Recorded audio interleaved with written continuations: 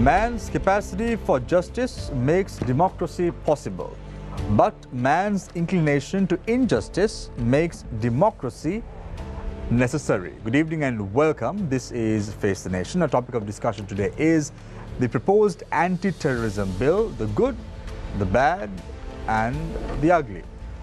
To discuss all this and more, we've invited 5 guests to our studios this evening as well. Joining us this evening on the show are Dr. Vijayasa Rajapaksa, Minister of Justice, Prisons Affairs and Constitutional Reforms; Farman Qasim, President's Council, Legal Secretary of the Samga Jana Balawegya; Dr. Harini Amrasuriya, Member of Parliament representing the NPP; Salya Pirius, President's Council, former President of the Bar Association of Sri Lanka, as well as Attorney at Law Nuwan Bopage, representing the Frontline Socialist Party.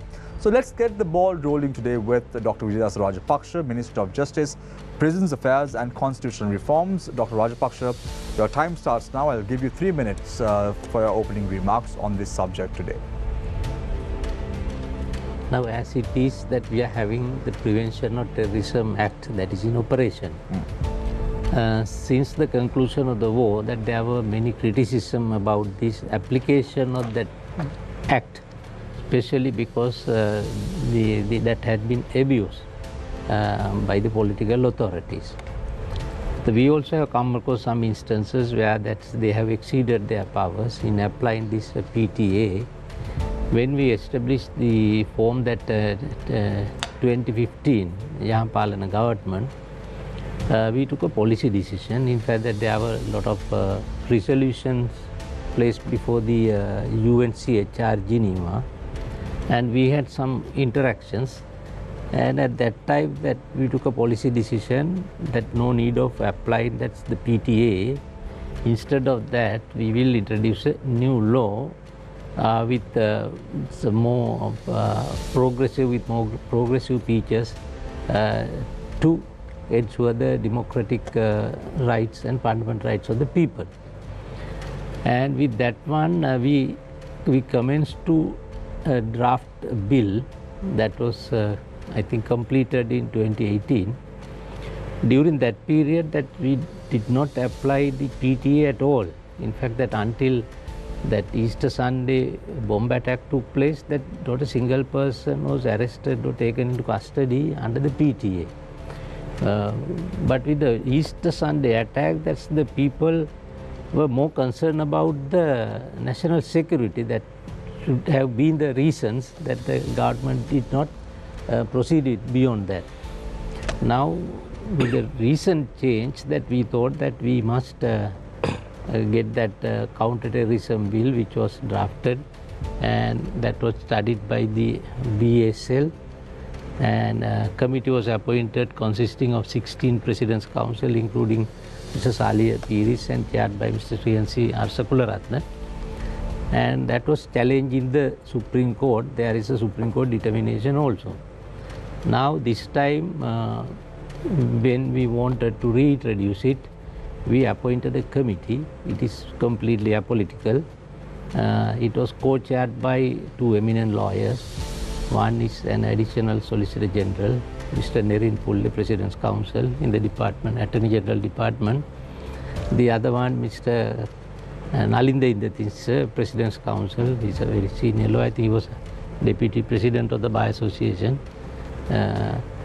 Then, together with their co-chairing the committee, there were a few more experts on law, and they completed the draft. We also went through it, and we had a few interactions. That is the bill that which has been now gazetted. Now, in fact, that we had placed this one on the agenda to be presented to the Parliament for the first reading on 4th of April. And there were many requests from lawyers and the opposition members that is to delay, because there was a intervening court vacation of 6 weeks. That is why we did not present it. But in the meantime, that there are many more representations asking them to time to consider this one, as well as they want to discuss this matter further. And that is the stage at the moment. Whoever who wants to have their, that's their views to be expressed and to be discussed, that it is open. Dr. Rajapaksa, before we move on to Farman, who is the author of this ATA in question? That is what I said, two names, Mr. Nerin Pulle, President's Counsel, and Mr. Nalinda Indatis, they co-chaired together with few other lawyers and representatives from the Minister of Defense, Minister of all the relevant other stakeholders, so they are police, then Secretary had represented by some senior lawyers in the Ministry of Defense, all were there. So it's all military personnel basically who No, not at all. Because authoring this? No, not at all. It was co-chaired you by... said so? Yeah, I said so. Yeah. That they participated, but it was co-chaired, and the mainly decisions were taken by those two chairpersons. So there was no involvement of any politicians or you as the minister on this bill? Not at all. Once they completed the draft, I myself studied it, that I wanted to make few adjustments, that is just to improve it further, and that's the final draft has come out. Okay. Thank you very much, Dr. Vidas Rajapaksa, Minister of Justice, Prison Affairs and Constitutional Reforms. I now move attention to Farman Qasim, President's Counsel, Legal Secretary of the SJB. Yes, I mean, like a very responsible opposition, we are not against the anti-terrorism law. I have to say that at the beginning. Country needs some sort of laws to quell terrorism to a certain extent. But what we are against is the premise of the proposition today, which I propose to bring forward today's discussion, is that at every stage of the act or every stage of a person taken into custody or detention order, that there has to be judicial supervision or judicial intervention. Now that is a very basic thing in our law, that there has to be judicial intervention or judicial supervision. Because brutal laws never prevented heinous crimes, but rule of law has done. We have to have rule of law. If we don't have rule of law, we will never get over this. We can talk about until the cows come home on the definitions of what terrorism is and so forth and so on. But who ultimately gives that interpretation is the person who arrests and then the person who signs a detention order, if there is no judicial process involved. Now the main contention, the main drawback of the PTA was that there was no judicial intervention. I will also now, as the discussion goes along, I will draw reference to two cases which I was involved, which is the curious case of Hijaz Hizbullah and also another case in Australia, State of New South Wales versus Nizamuddin. I was involved in that also, and draw reference to both those cases. That is why I say that there has to be in this particular act also, the draft bill, there is no judicial intervention for a suspect when a detention order is issued at the first instance. I will take you through that whole gamut of the law as we go on. So, as a responsible opposition, I say once again, we have always been for the people right throughout, starting from the agitation for the IMF and so forth in various issues. In this issue too also, we will not object and protest for unnecessary reasons. But our main grouse here is that this bill as it is being brought to suppress the people. Why? If you take the instance of Asantha Mudalige, now he was put in and he's put out now. Right? Now what is the terrorism charge against him? Now these are all definitions that we can talk about. But if there was judicial intervention, if the court could have said that there is no charge against him, he could have been released earlier. Luckily the magistrate, for the first time in the country, I think, first time in our history, the magistrate is granted bail for him. So the whole contention today and the whole contention of our party is that whatever interpretations or whatever structures that you bring in the act, from the date of arrest, judicial supervision and judicial intervention is a must, whether it is the magistrate, whether it is the Court of Appeal or the Supreme Court. That is not there in the act. A judge cannot grant bail for the first 3 months here. And going forward also, it's very difficult. There are bodies of review and so forth and so on, but there is no judicial intervention. So you're saying a judge cannot grant bail in the first 3 months? So first, if a detention order is issued, the magistrate cannot grant bail. So then what happens, 3 months is enough to ruin a person's life, that's enough, right? And now since the interpretations of the person who can sign the detention order and issue it and report facts to the relevant officers have increased, So therefore, anyone having a personal grudge can get hold of the police officer, get him to get a senior officer to sign it, and then 3 months later, you can do whatever you want and get away. Because then where do you go?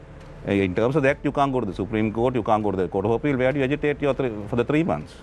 That is our main grouse in this act. Right. So only one point is under contention as far as the SJB is concerned? Our whole premise is that there has to be judicial intervention. As long as there is judicial intervention, then then basically... Has the SJB gone through the bill? Of course, yes. In totality? Because that, see... No, in totality, have you gone through the bill? We can, as I said at the beginning, we can argue till cows come home. Who interprets under the... No, Farman, it's not about that's what I'm saying. No, your question is a bit two-faced, whether I've gone through the bill, whether the SJB gone through the bill. Yeah. But not I said you, the SJB I know, as a party. that's why I said we can interpret, we can give interpretations, we can sit down this table, 100 people, we can give 100 interpretations. There are 4 lawyers here. If we appear 10 days, we'll give 10 interpretations on those 10 particular days, right? So interpretations can be given. So what I'm trying to emphasize to you is also, and people watching also, that from the first day, there has to be judicial intervention, judicial supervision. If you can't do that, then the act fails, and fails the whole of the public. Right. Thank you very much, Farman Qasim, President's Council, Legal Secretary of the SJB. I now move my attention towards Dr. Harini Amarsurya, Member of Parliament representing the NPP. As the NPP, we are opposed to this bill in its totality. In fact, we don't see a reason or a justification for a bill of this nature to be brought in at this time or at any time for that matter. In that, we have a history in this country of extremely bad experiences with this kind of law. The Prevention of Terrorism Act came in as a temporary provision and is still there. Several decades later, there was an effort during the Yahapalana regime to bring in a Counter-Terrorism Act, which was supposed to improve on the existing PTA. That was a bigger disaster than the existing Prevention of Terrorism Act, and this one supersedes both those. So the call from our side has consistently been to repeal the PTA, not to repeal and replace it with something else that is far worse, but to repeal the PTA, because there is plenty of evidence of how bills of acts of this nature, legislation of this nature have been used by governments against their critiques and their opponents. Now, we are very suspicious as to why this particular bill has come up at this particular moment, the need for it, in what context this is being brought with such urgency, because, and I think if you listen to the President's speech today in Parliament, you get a hint as to where we are heading. Actually, if you listen to what the President has been saying the past couple of weeks, you can get a sense of where we are heading. Today in Parliament, he said if there's a possibility of a discussion to restructure local debt, and that there's opposition from various groups, and that some people have said that the stock market might crash. And his response is, let the stock market crash, I will shut it down. And that when local banks were critical of of the debt restructuring, that I have told them then they can run the economy if they want. 2 or 3 days ago, a week ago, I think, he threatened to take away the property of university academics and to take away their property, right? So, I mean, he's clearly on a sort of a path where he cannot tolerate criticism or dissent of any form, right? And this act just legalizes his intent, provides a legal cover for all the things that he's been threatening to do in the last couple of weeks or so, ever since he became president of this country. This is a president with no mandate, pushing through extremely unpopular so-called reforms which are going to take the country backwards. And there's a lot of resistance to this, there's a lot of criticism, there's a lot of dissent regarding the path that this government has decided to take without a mandate, without any consultation with people, right? So this is nothing to do with national security, this is nothing to do with prevention of terrorism. This is simply an effort by the government to stifle dissent, to label, categorize dissent and critique as terrorism, right? And it is to provide a legal cover for the president to carry out the threats that he has been issuing in the last, ever since he became president, in that he is the one who knows what is good for this country. So the NPP is of the position that the president wants to suppress the independent voices that may come up in the next 7 to 8 months if things go haywire as far as Sri Lanka is concerned?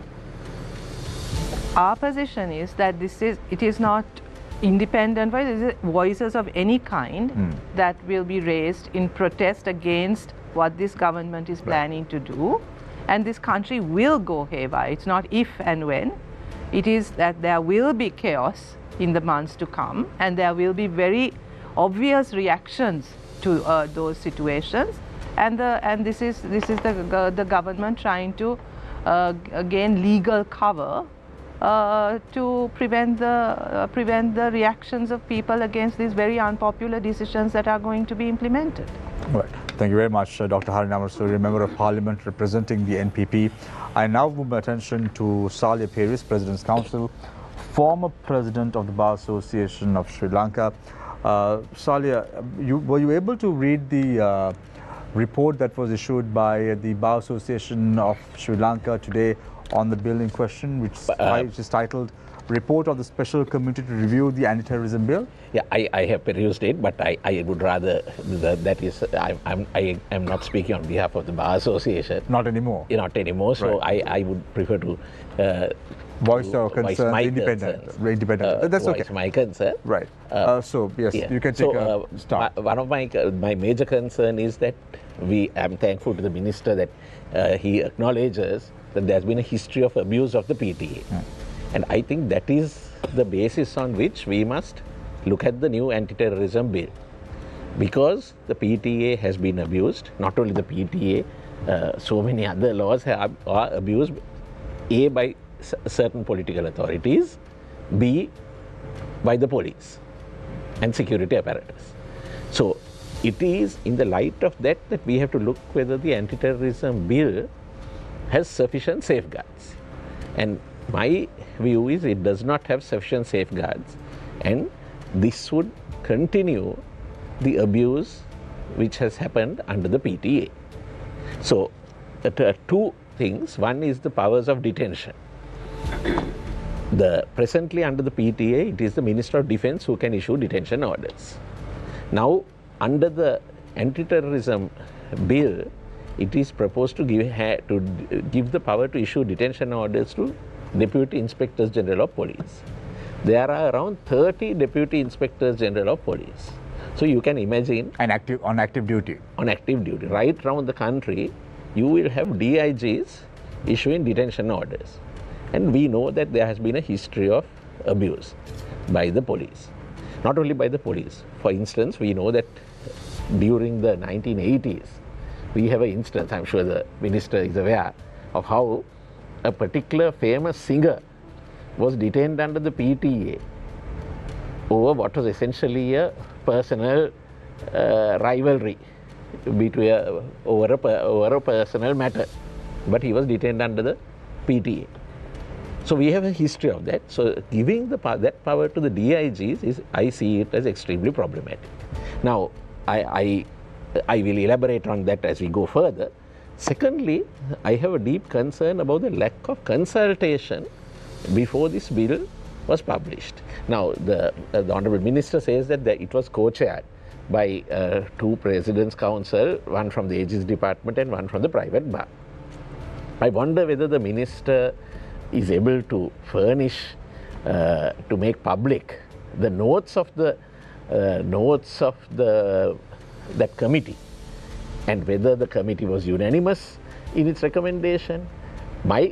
From the information which I have, is that among the members of the committee, there was a request that first the bill be shared with the draft bill be shared with the stakeholders.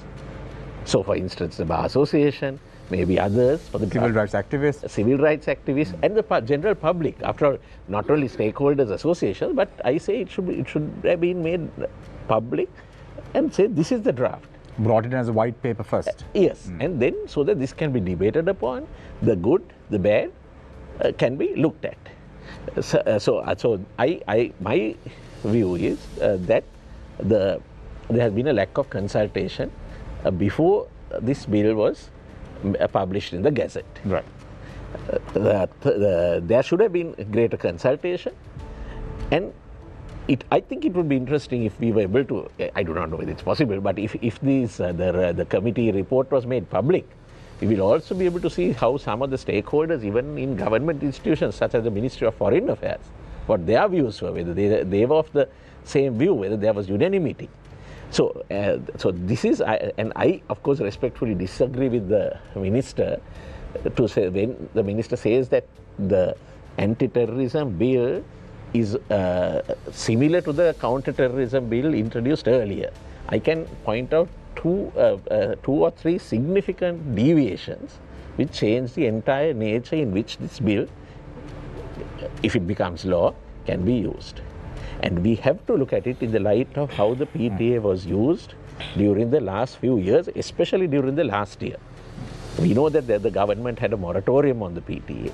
The government assured in 2021, there was an assurance given. But Salih, this bill, if you are not aware, has been brought as a replacement for the PTA because of that moratorium that the government had promised the international community. Yeah, but that is true. But this is worse than the PTA. Yeah. So the point is, so is this worse than the PTA? I would say certain provisions are worse than the PTA. Right.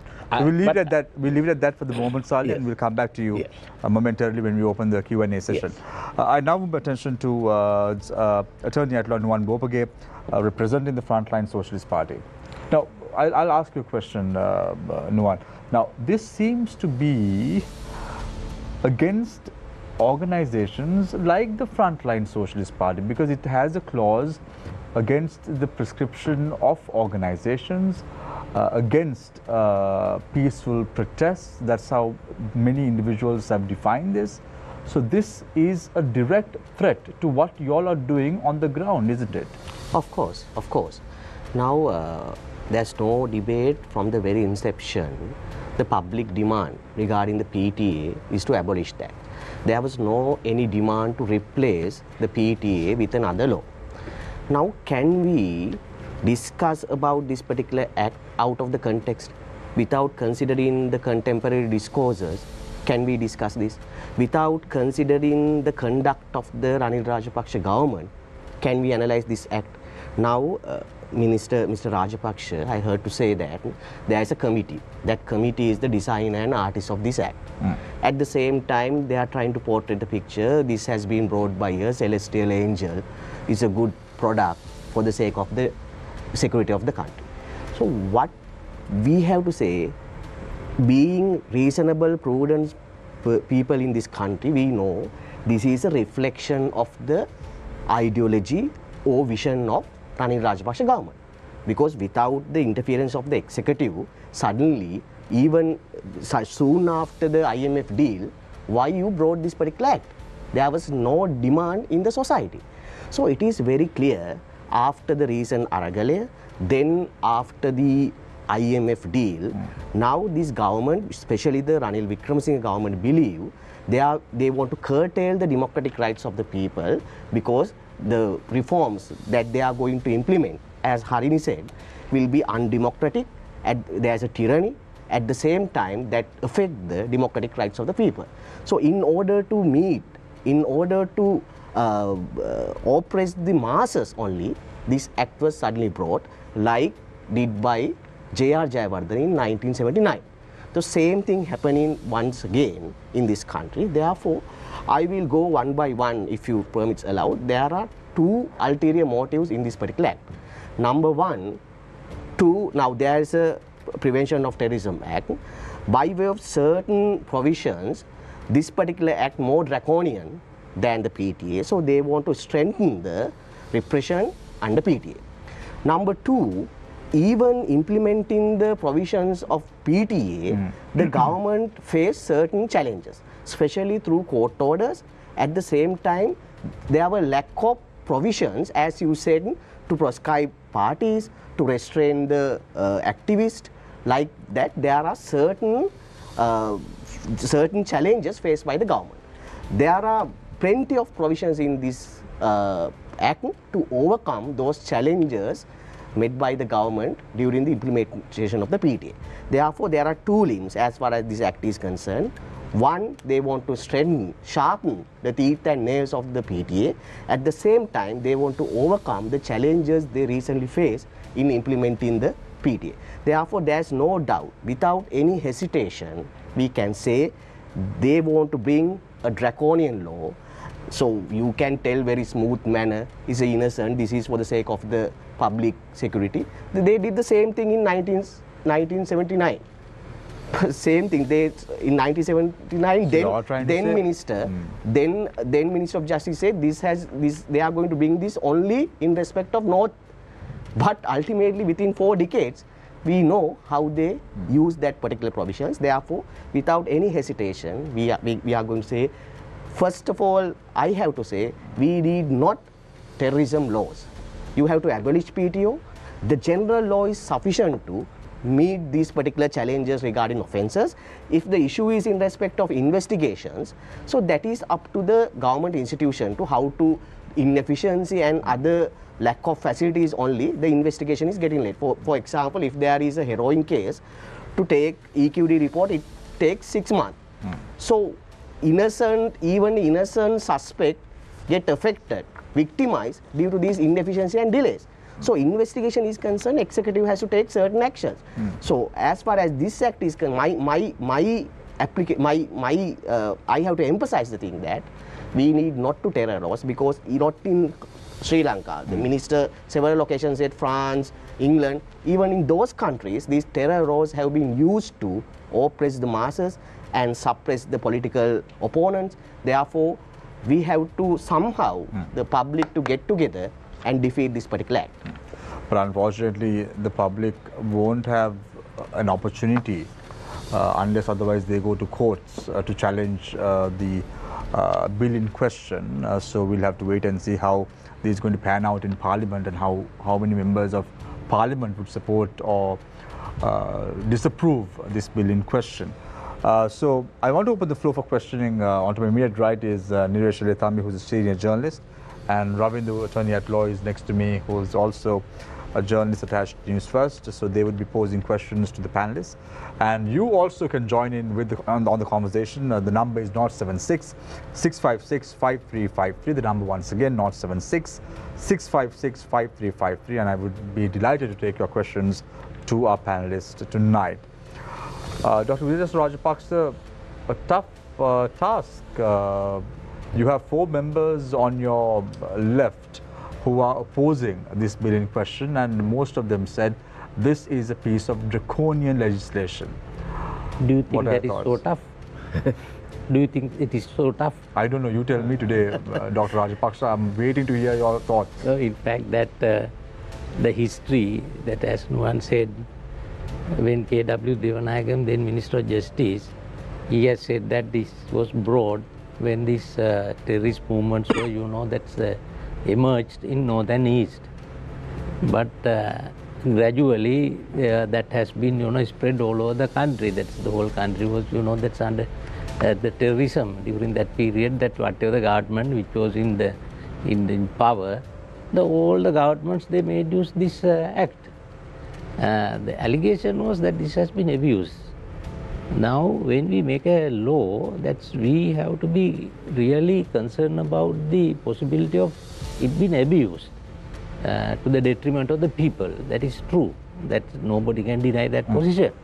Now, even if you look at Samir, the stake that Dangerous Drugs Act, now it's been abused. Now, even I am the one, in fact, who disclosed that some police officers had send the samples to the government analysis department without any drugs. And even recently that there was a case, the Colombo High Court judge had said that what the Minister of Justice said was correct. there had been a person who had been detained for a long period on the charge that he had the possession of 49 grams of heroin. So, Dr. Rajapaksa, now you made the statement on the 17th of March 2023, which says certain police stations are violating laws pertaining to the possession of narcotics. Now, this is your very statement. Yes. And now you're backing a act or a bill which says, I will explain it. I will explain 50 of the 30 DIGs that Salih was talking about would be given I will come to that. go ahead to issue detention orders. I know. Then you know that I being the Minister of Justice, I am the one who disclosed to the people that this kind of things happening, and I got the details station by stations, and I found that the number of samples that had been sent to the analyst department without the dangerous substances. That is because we'll have to correct that situation. We'll have to find some solution. Now here, with regard to this act, that we'll have to consider that there were before I come to those points, now we know that the Dangerous Drugs Act had been abused by the police. Just because that it has been abused, that nobody is asking us to repeal the Dangerous Drugs Ordinance. What we'll have to do is that we'll have to take precautions to prevent that kind of abuse. Now here also that there are 3 criticisms that was against whatever the government in power. The number 1 was this the admissibility of confessional statement before the police. Under the normal law, the criminal administration of justice. Dr. Rajpai, if you don't mind, please, I just want to narrow these questions down so we can get some clarity. Now, you said on the 17th of March, certain police stations are violating laws pertaining to the possession of narcotics, which indirectly means that the police officers are politicized. Example, we saw the former IGP also mentioning that at least 80% of the OICs that are appointed are political appointees. Now, we've heard these statements, and then you all are giving detention orders to understand. No, I said that there are 3 points. I want to come one by one. Let me finish the first important point. But please, that's because unless that there will be a confusion, that we have done it in a particular order, that you will have to take into consideration that fact also. The number 1 is confession. Now, under the normal law, if a confession is made to the police officer, then it is not admissible before the court. That through independent evidence that has to be proved. That is a good system. You know, all the countries have recognized that the formula. Now here, by this present bill, any confession made to the police officer is not admissible for the purpose of conviction of any suspect. It has to be a voluntary one before the judge. Then that is like in the normal course. That is one of the drastic change, which is for the benefit of everybody. And we have removed that. Nobody is, the complaining about that part. Then number 2, the detention orders. The detention orders, if you look at in many countries, even European countries, the power is given to the Minister of Defense. Now here, DIG. Here that it is proposed DIG because that there were a lot of criticism and opposition against the powers that has been vested in the Minister of Defense to retain this power. And that is why this committee note that we suggested, the committee has proposed. You can't compare. No, please. Sri Lanka. No, before I give to that. Yeah, but let's be practical. No, you also. Now, 30 DIGs have been given, or you have said that there are malpractices and atrocities at police stations, and then you're giving the police officers, the 30 DIGs, the power to then we can agree, we can have that power to be retained by the defense. So why not make that amendment? Why not? Why don't you bring this as a white paper and discuss and then consult stakeholders, as Salih said? You know the white paper, I never said that. This is almost the Counter-Terrorism Act that was presented in 2018. that That's there are a lot of similar features 80%, at least 80%. That's the whatever the changes, that is for the that really for the establishment of the democratic rights. That is not for the bad side, that is for the good side. What is the role of the military in democracy? No, Dr. but Rajapaksa? but No, you tell me, no, right. no, What the is the thing role of is the the way military? that you are asking a question, I don't think I'll be able to answer. No, what is the role of the military in No, democracy? we wait until I finish. Right, okay, That's just why tell I me, asked, okay, right, because right. that you are disturbing too much. Yeah, Dr. Rajapaksa, you have to be very direct, or else, because we have a lot No, of... you don't allow me to either direct or indirectly to tell you're- anything. No. But you are taking a lot of time, Dr. Rajapaksa. That is why you have called me and that I'll have to reply. You yourself said that I'll have to oppose to poor people. No, that's right. This is not a question of opposition. Yeah. Allow me to explain it. Okay, right. I'll give you an opportunity to discuss your points. Yeah, you have to give it to me, otherwise there's no Okay. purpose. You invited me to know. Then the question is that the Minister of Defence should not be permitted to have this power to issue detention orders, because he is a political figure. Always it is possible that he will abuse it. And therefore this committee, that I suggested, the committee has proposed that these powers to be given to the police officers. Still that this is not the, that final act. This is the bill. That is still it is open. If there will be a, the substitution. Even Salia said about the opinion of the Minister of Foreign Affairs. What he says is also what he says he cannot agree on some terms, on some provisions of this bill, because he says that cannot be given to the police officers, that must be retained in the hands of the Minister of Defence. Now that is a matter, because just because the Minister of Justice present a bill, the passing of a bill is not a matter for the Minister of Justice, it is for 225 members. Therefore, we are having that's all the interaction with everybody, the Parliament as well as outsiders. You can remember that when I presented the 21st Amendment Bill, we discussed it for 5 months, that more than 100 organizations came and gave their ideas. That we were open, that whatever the good suggestion that they said. Dr. Rajapaksa, we've seen the manner in which how bills are tabled in Parliament. Let's talk about the Port City Bill. Dr. Rajapaksa, where were you? I am one of the parties. You were absent. You were not there in Parliament when the voting took place. That is the case where that I appeared against the Port City Bill, Port City Commission Bill. But I appeared in the Supreme Court. But we all know how bills are brought in. Yes. And when there is a simple majority in Parliament on the side of the government, these bills will go through. Yeah, that is why I said that there is no responsibility on my part, that there is no dereliction on my part. Whether I am in the Parliament or not, that they had the majority. That is a bill that I opposed to, and I appeared in the Supreme Court against the bill. The Supreme Court gave a clearance which subject to certain amendments, that they got it passed. There was no contribution from me. Doctor, back on the detention order aspect, why not give this to the judiciary to define this, and in regard to detention orders? Because a magistrate is a person who has studied law for some time and who had pursued a career in law, and he knows these laws of interpretation. But when it comes to a DIG, he can be a person with a degree on mathematics. We are allowing a DIG with zero legal knowledge to interpret a law and detain a person for 3 months. Why not give this to the judiciary rather than giving it to a DIG?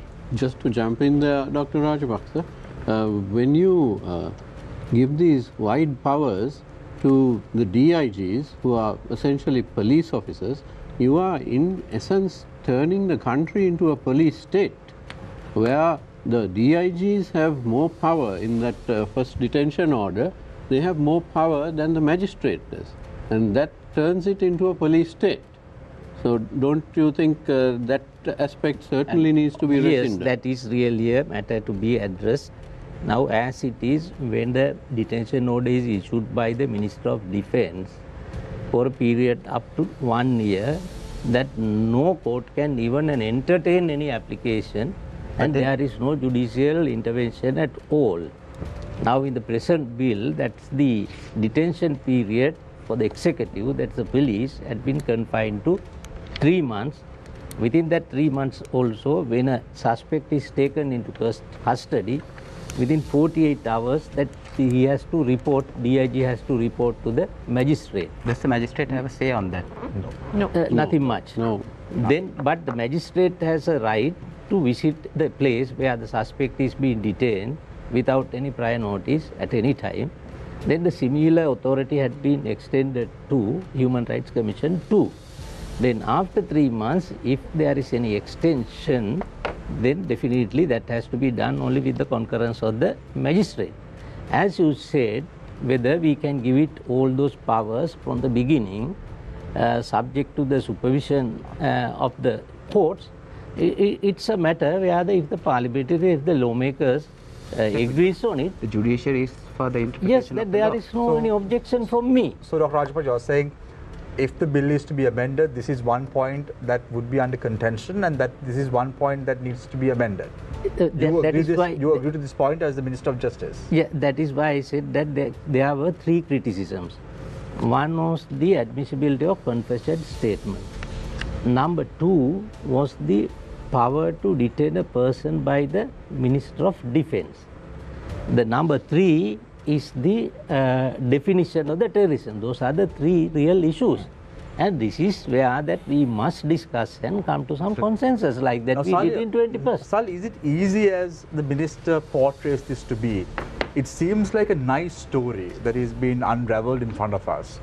This is a good piece of legislation. There is nothing wrong with it. There may be 1 or 2 clauses that may be a problem. Let's discuss and sort it out. Is it so? Yeah, my view is I differ from Nuan. I believe that the country should have a special law on counter-terrorism.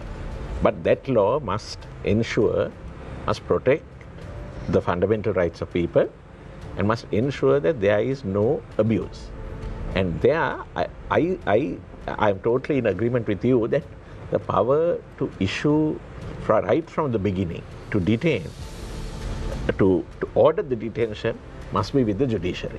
Now, what is the rationale where you give that power to the Deputy Inspectors General of Police in all the regions and you don't give that power to the judiciary? Now the problem here is the minister says that, well, one of the contentions against the PTA was that the political authority, the Minister of Defence, can issue the detention order. And that was criticized. Now, you give the power to the DIGs. We know how our police operate. We know how the present Inspector General of Police has said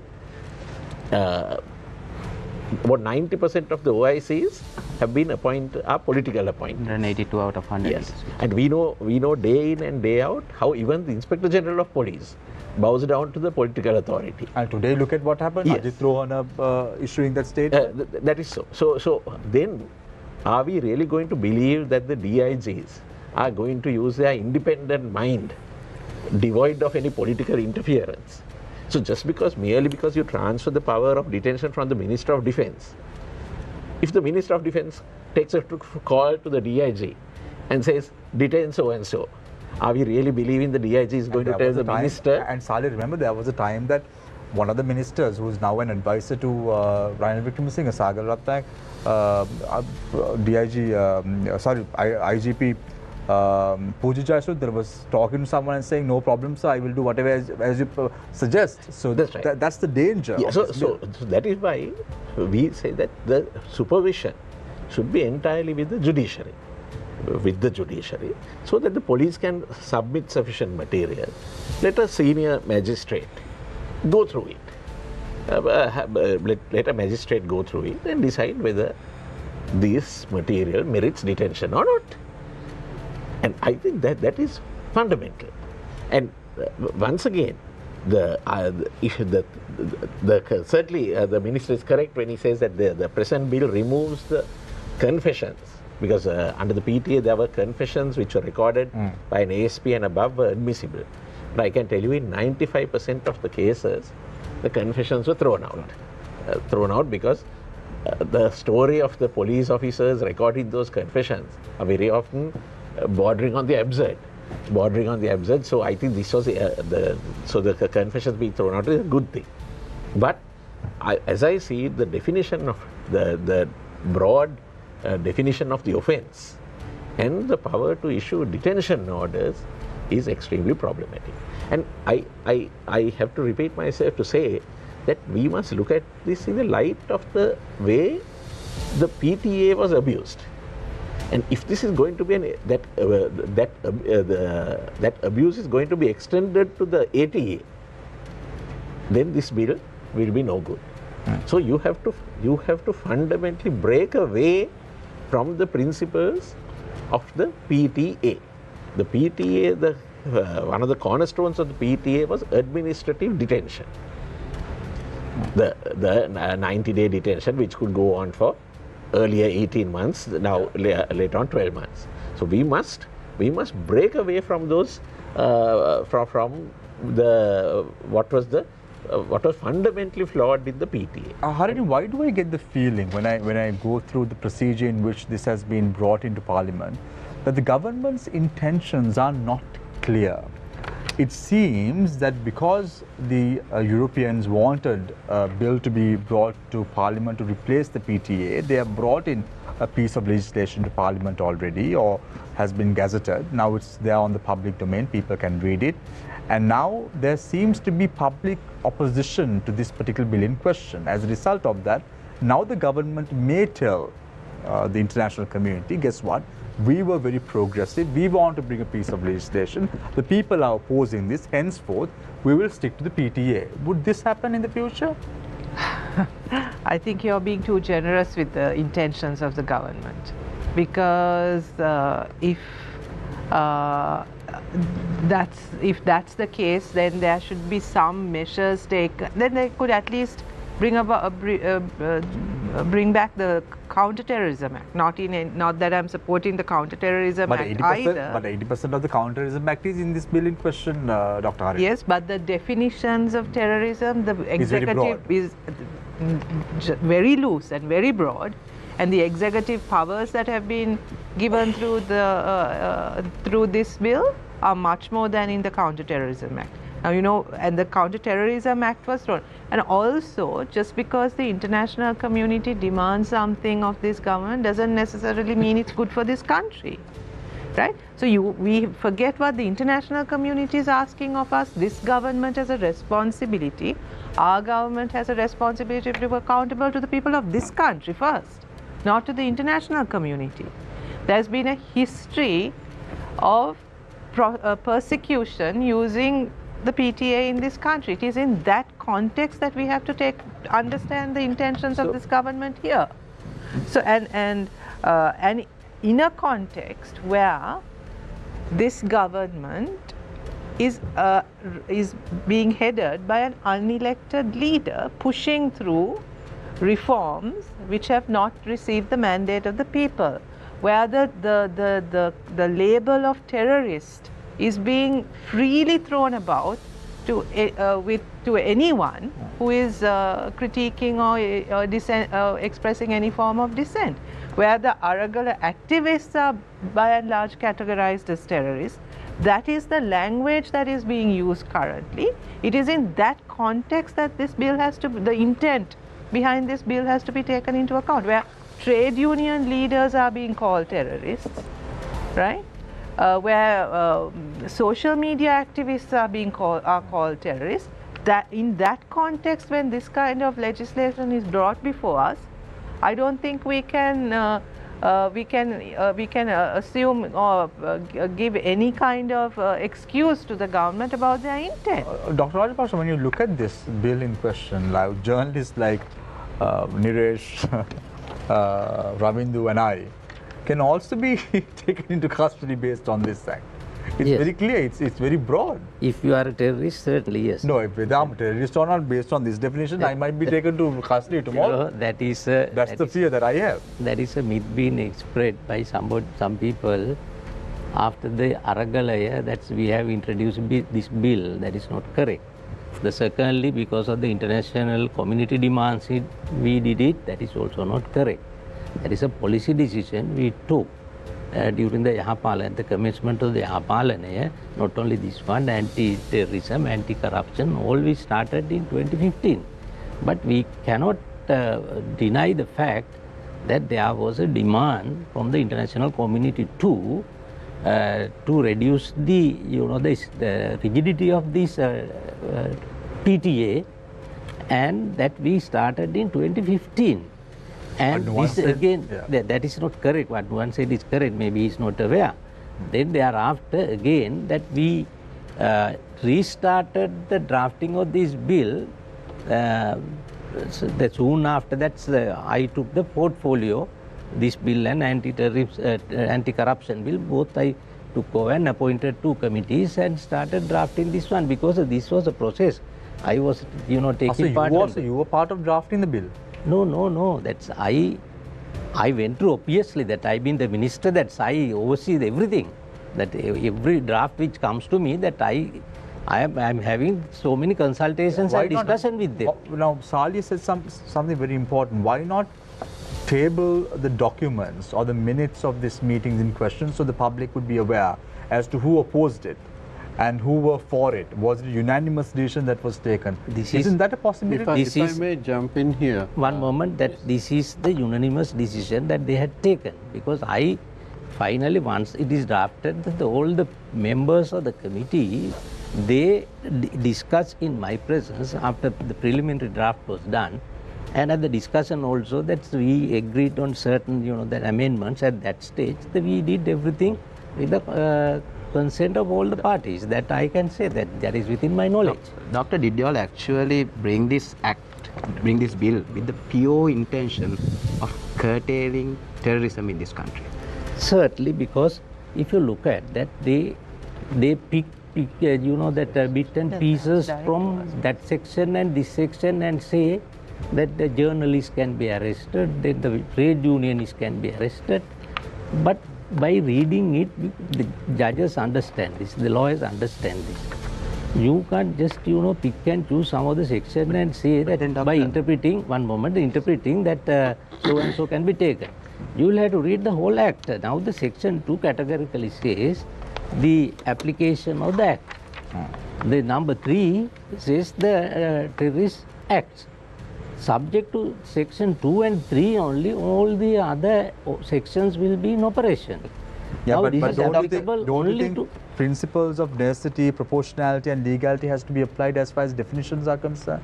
Yeah, the definition is there in section 3 definition, exactly almost like the definition in the UK Terrorism Act. In the UK Terrorism Act is much broader.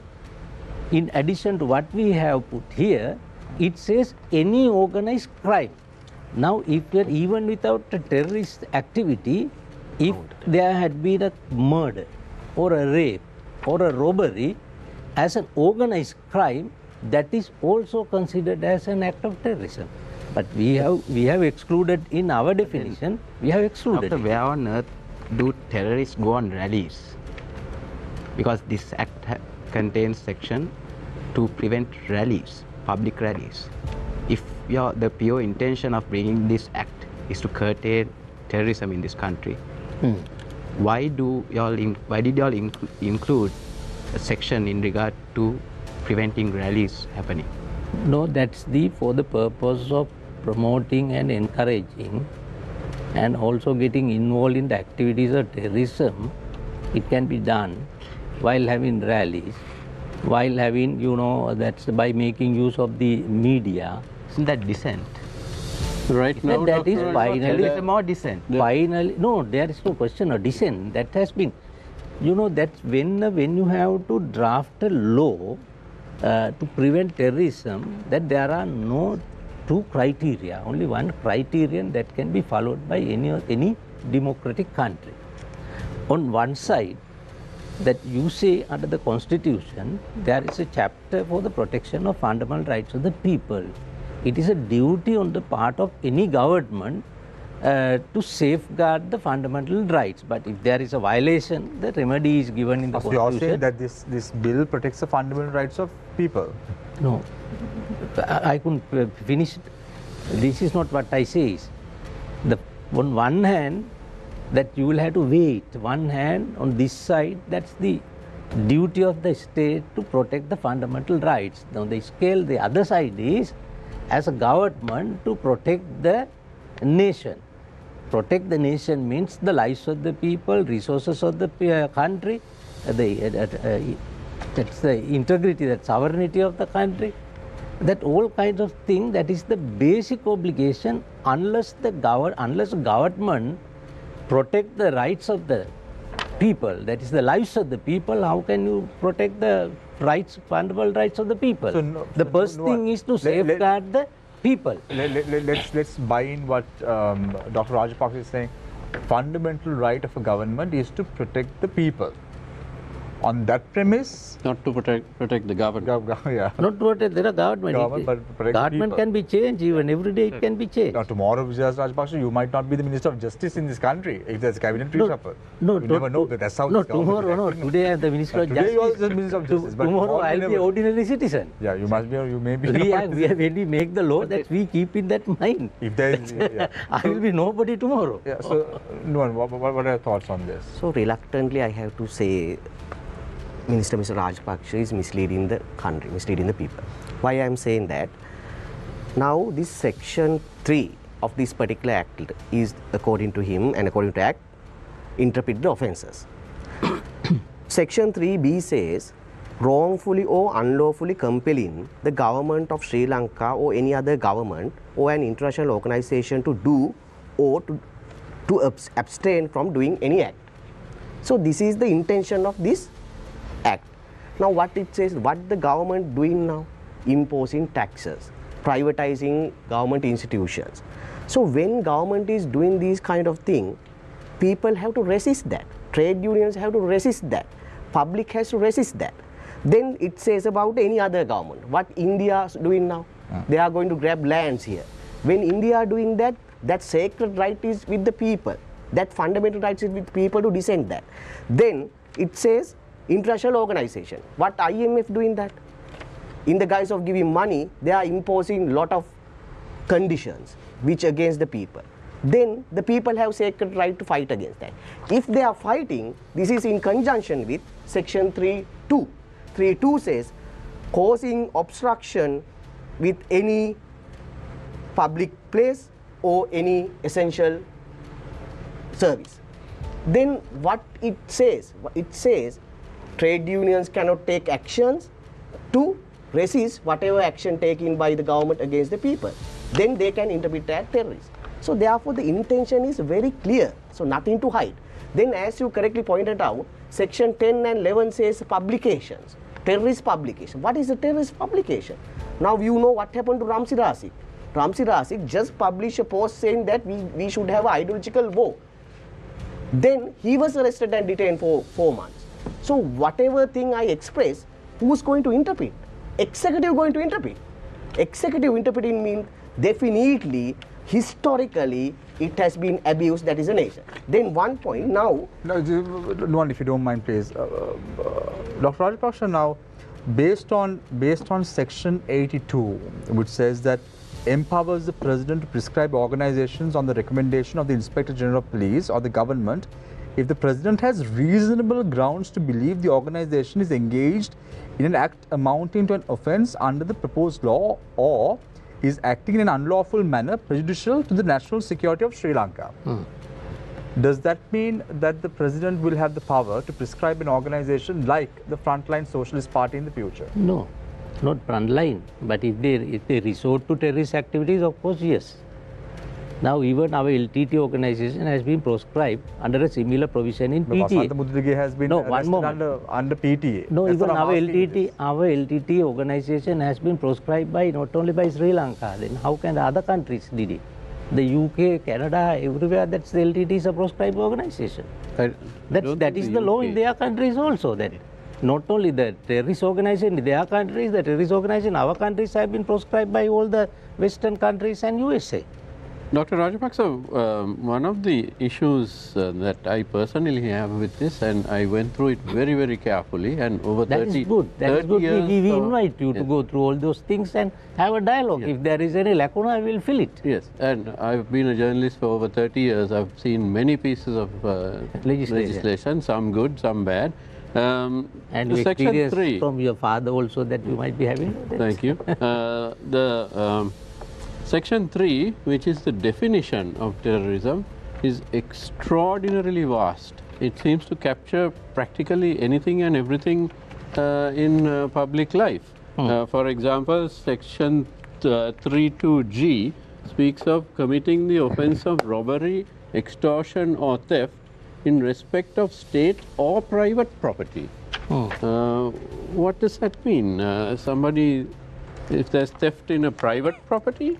No, any robbery or any theft which is related to a terrorist activity, whereas you can remember that during that conflict period, even how many banks safe were removed by these terrorist activities.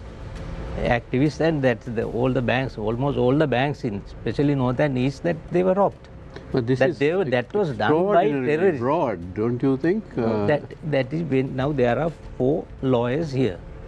We can have 4 different opinions. When if you have to appear before a court, we'll assume that you are the judges.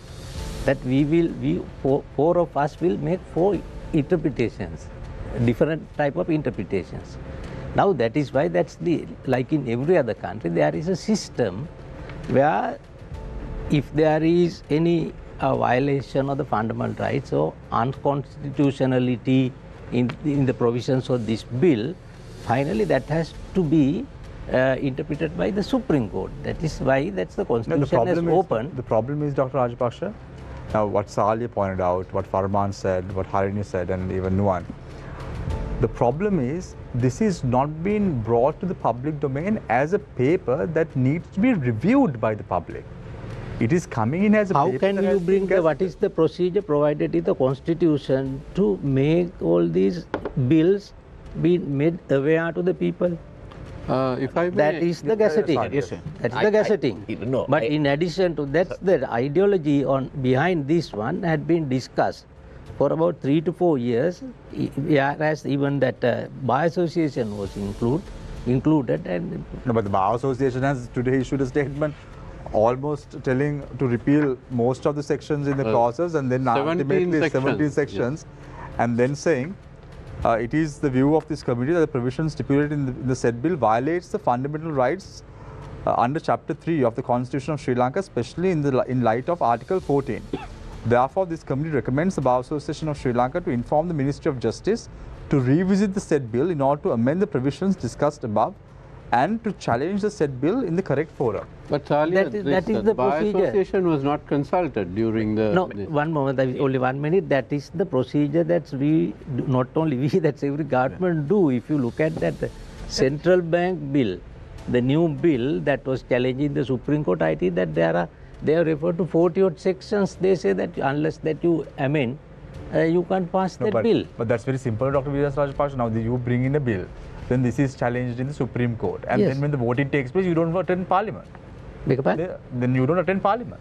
No, that is that you are making some malicious allegation. No, it's not malicious. No, you are having a different agenda. Not only now that I have followed throughout in all our discussion. Although I come as a matter of courtesy when the Sirasa make a request for me to come here.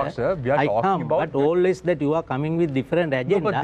No, you might be having a different grudges against the politicians. So, Mr. Anil Wickremesinghe, anybody. No, I don't have any personal grudge against. Please be fair as a journalist.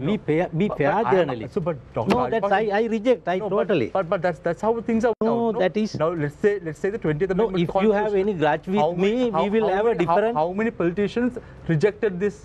If you have any grudge against me, and then what happened? No, fix another meeting.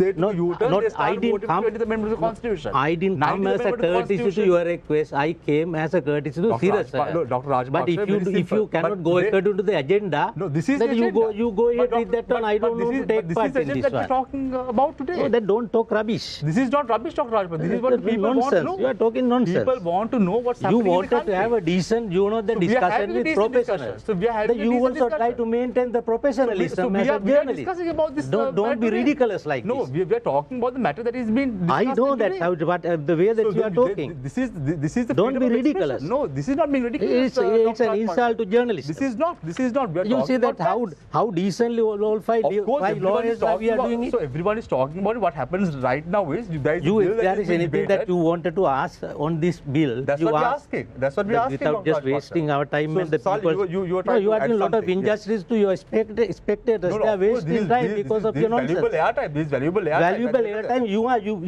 wasting. At the end of the day, Dr. Rajpal, we have to take a stand. We have to take a stand and we have to discuss about the facts of. So that is why there are 5 dignified professionals here. You said initially that everyone will have a difference of opinion on the bill. That is why I said that you should know it. Yeah, so even you take 3 journalists, that you are having 3 different opinions. Yeah, 3 politicians, parliamentarians, everyone will have difference of opinion.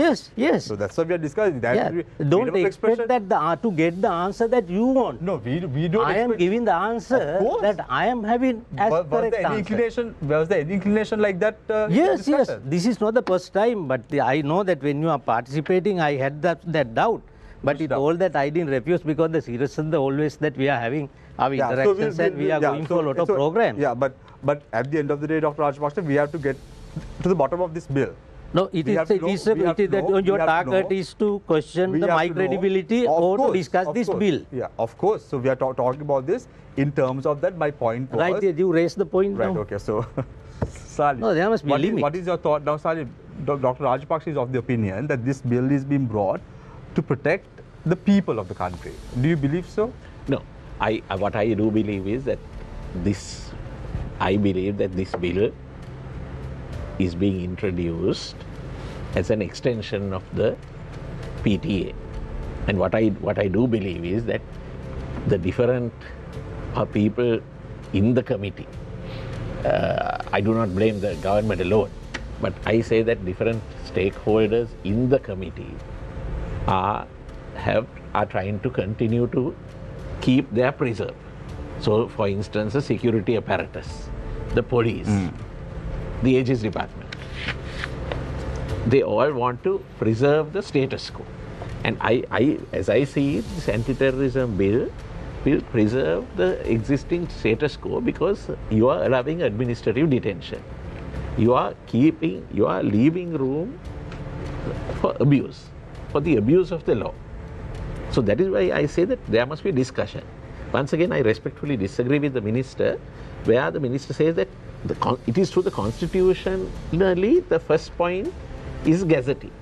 But we all know that before a bill is gazetted, there is a discussion. Now, the previous counter-terrorism bill, there was a committee.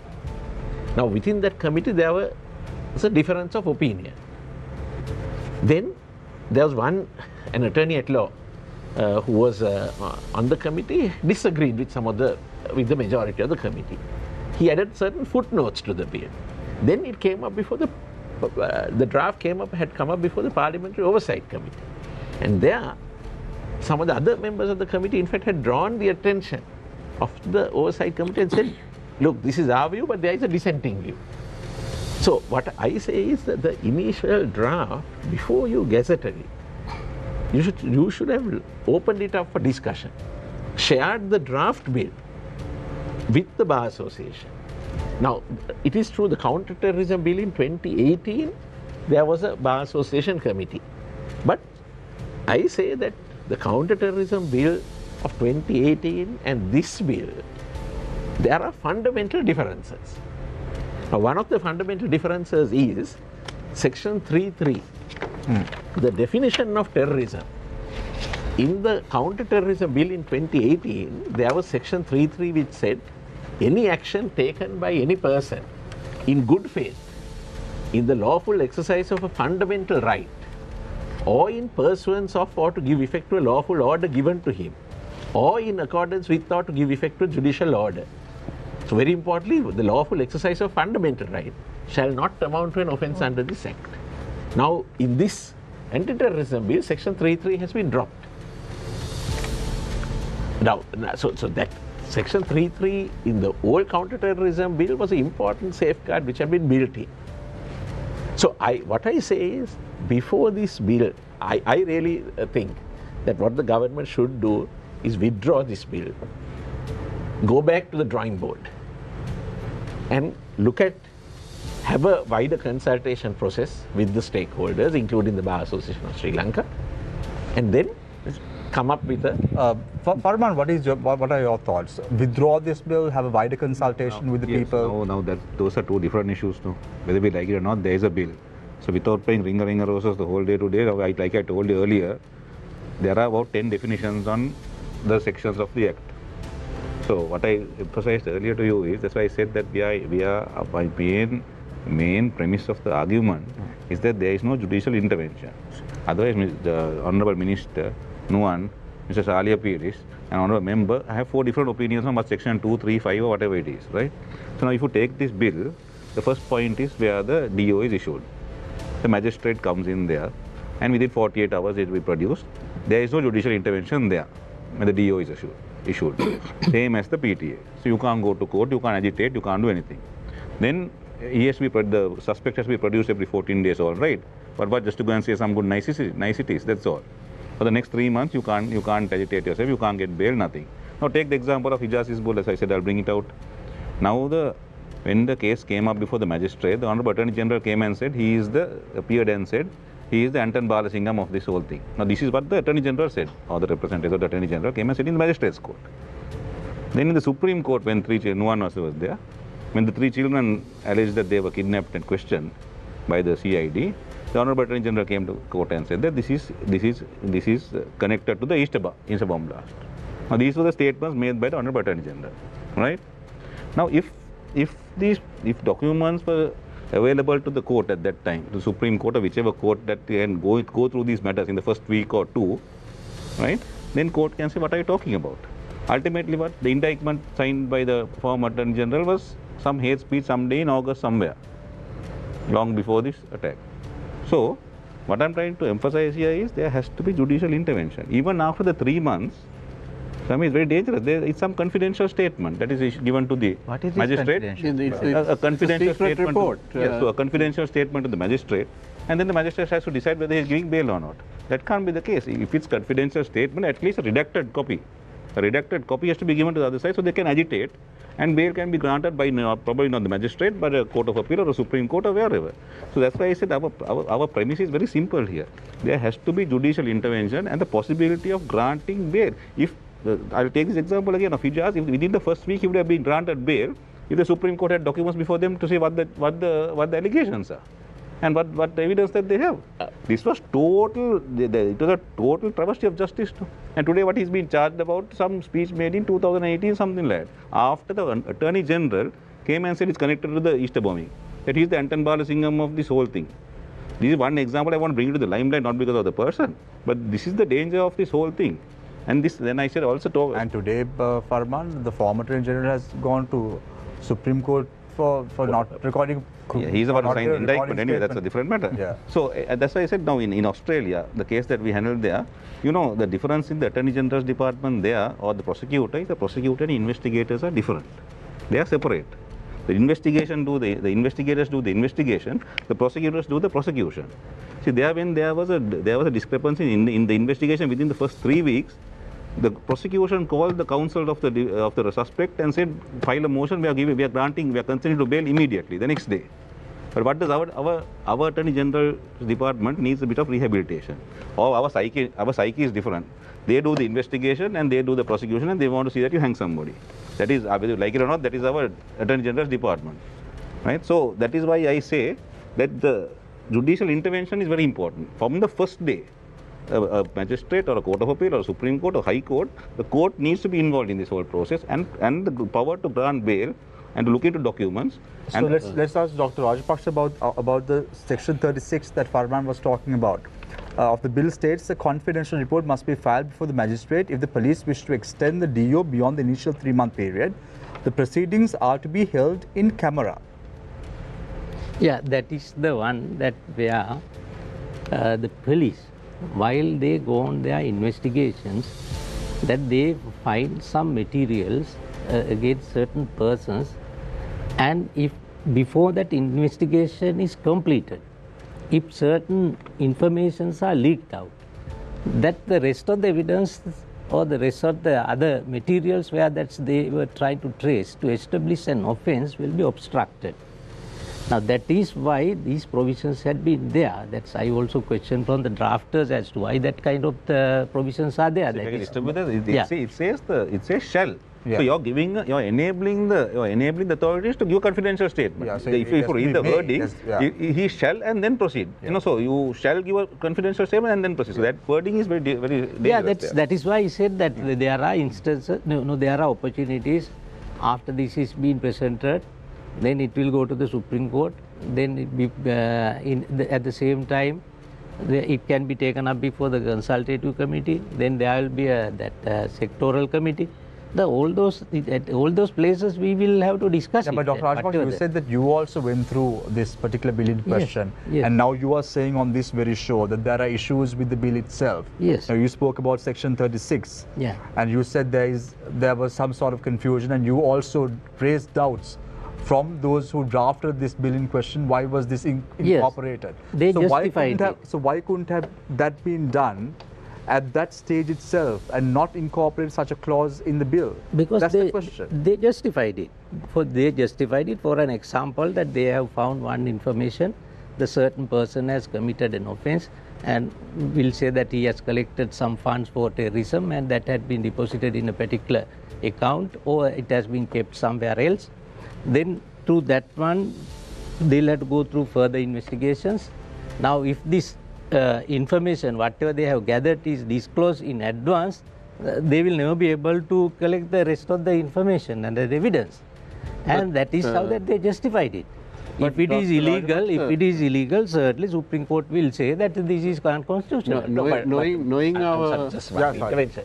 Now, the problem is the Supreme Court will look at the bill for constitutionality. Yeah. But there are provisions which may be technically in accordance with the Constitution, but nevertheless which are bad. Now, the Supreme Court does not look at the merits of the bill. It looks at the constitutionality. So this is why I say that before we come to the stage of the Supreme Court considering or the bill being gazetted, these provisions should have been discussed with the stakeholders. And I think the legal profession is a very important stakeholder. Because, for instance, the issue of the detention order, the CTA, the CTA bill of 2018 contemplated the detention order by a DIG only for 2 weeks. And after that, the judge had to decide. Just 2 weeks. Now we say 3 months. Now, I do not understand how Section 36, after 3 months, you come up with a confidential report. You are saying lawyers can be represented, but if the confidential report is not made available to the lawyer of the person of the detainee, how can he make submissions? You are basically asking him to you tie one hand behind his back and ask him to fight.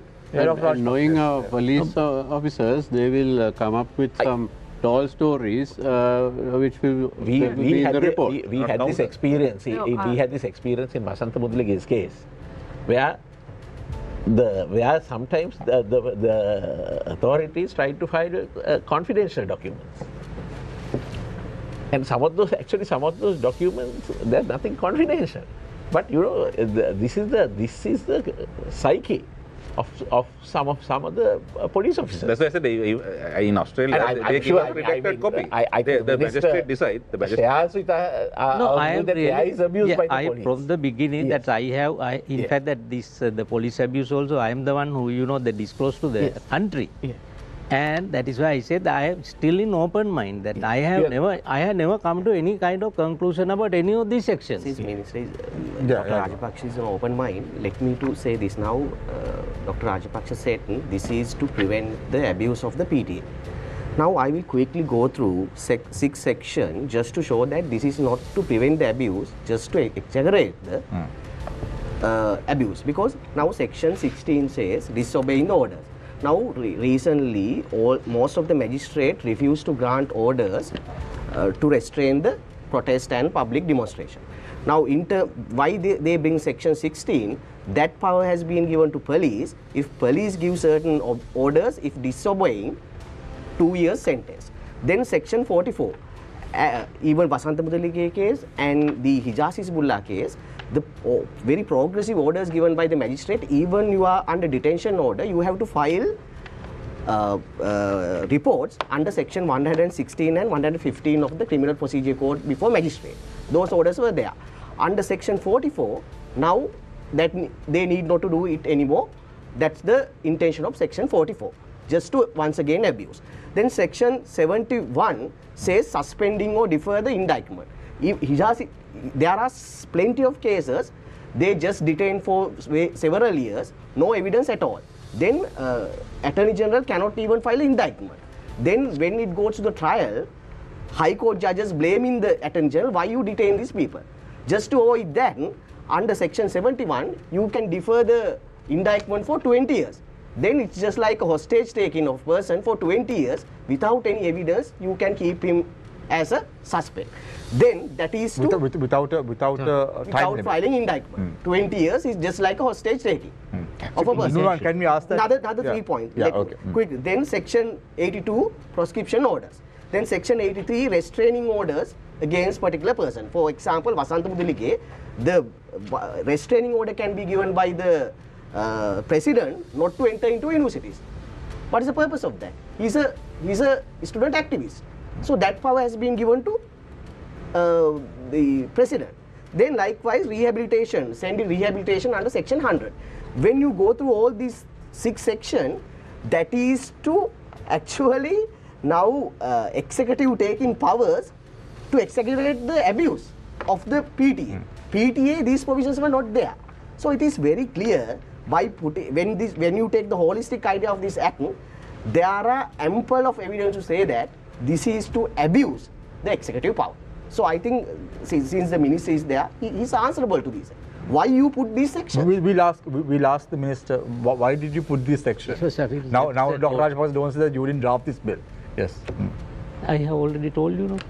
Why should I repeat it? Yeah, but I said it, that was drafted by an expert committee. But I take the responsibility.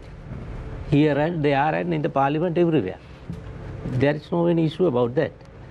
What I think, Bhupage, I think that you have misunderstood the whole purpose of that, the deferment of the indictment. As Charlie knows, in most of the countries that is there. When you know that some people, some youngsters, that's without having knowing the gravity of it, sometimes they get involved. Best example is that Easter Sunday attack. Now there are so many youngsters who had been detained, and in a case like this, sometimes that when they come and confess, or if it is the opinion of the Attorney General, that's they have been misled and done something wrong, and they regret of it, and that they have no idea of continuing it. That kind of persons, instead of going through the indictment and a trial and punishing them, just to give them a time period, that if they have been really rehabilitated in the sense that they have understood the gravity of it and now they live as good citizens, then these charges will be dropped. Is it a bad thing? It is Will very they be bad. detained for 20 It is an years? extremely dangerous Not thing that detained. is being... Not detained. That is for the deferment for... No, but you look at all the European countries that these doesn't provisions are justify there. What is happening? That is dual. That is within that you understand, If it's a European country or American country, if it's wrong, it's wrong. Doesn't matter which country it's practiced, it's wrong. So the problem here is that we can go through the technicalities of the law. But I would like to understand from the minister, what is the justification for bringing this law in at this point in time? What was the analysis? What is the threat that this country is facing right now that requires this kind of law that adds to the existing PTA, not in any way repealing it, but makes it even more draconian? So what is the security threat? What is the national security threat that we are currently facing? I'm not finished. That we are currently facing that requires this kind of law. And now this law has been drafted and has been gazetted, or is going to be tabled in Parliament very soon, right? But here we are picking this law apart. There are 4 eminent lawyers here who are finding plenty of things wrong with this law. Do you mean to say that this expert committee that the minister set up to draft this law was unaware of these problems? That is why I'm saying the intentions behind this law have to be really closely examined. This is not some innocent mistake. This is not something where, you know, they didn't really understand the consequences of this draft. This is very deliberate. This is very deliberate. This is a response to the people's uprising that we have experienced in this country, which shook the establishment and the status quo of this country to its very foundations. The political establishment and the status quo in this, the people who want to preserve the status quo in this country want to make sure that this kind of aragale never happens again. This is the intention behind the law. Let's be clear about this.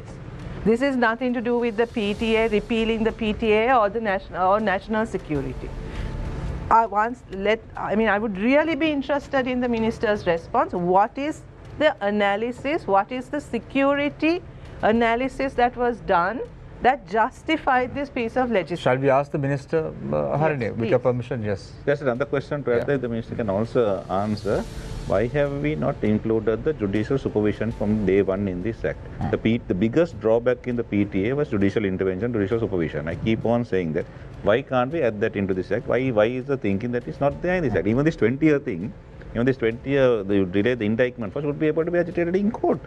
You should be able to challenge these things. Right. So you have 2 points to respond. Now, yeah, under the existing PTA, when the Minister of Defence issues detention orders, even the Supreme Court cannot, entertain any application. They cannot see the validity of it.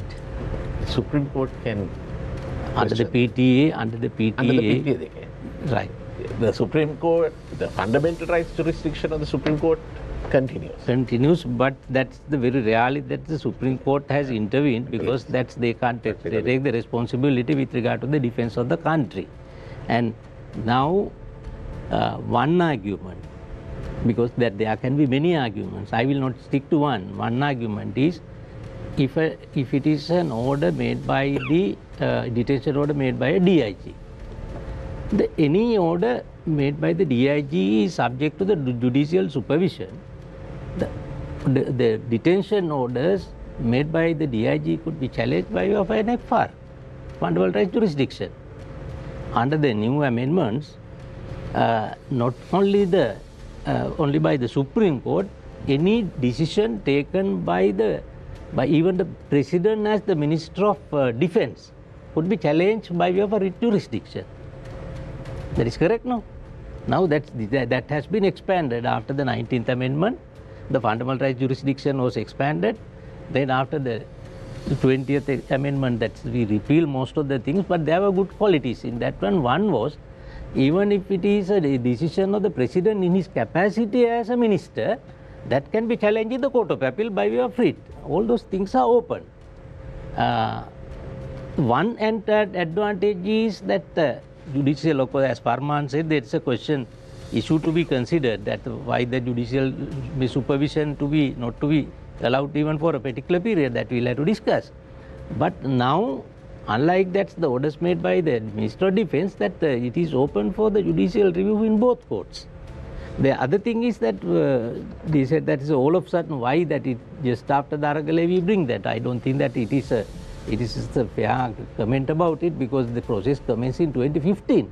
Otherwise, what can happen? Now, all the criticism is that the existing PTA is bad. It is too stringent, that is too draconian. That is too... It is worse. If it is worse, then we can forget about this one. We can throw it out. We can throw it out.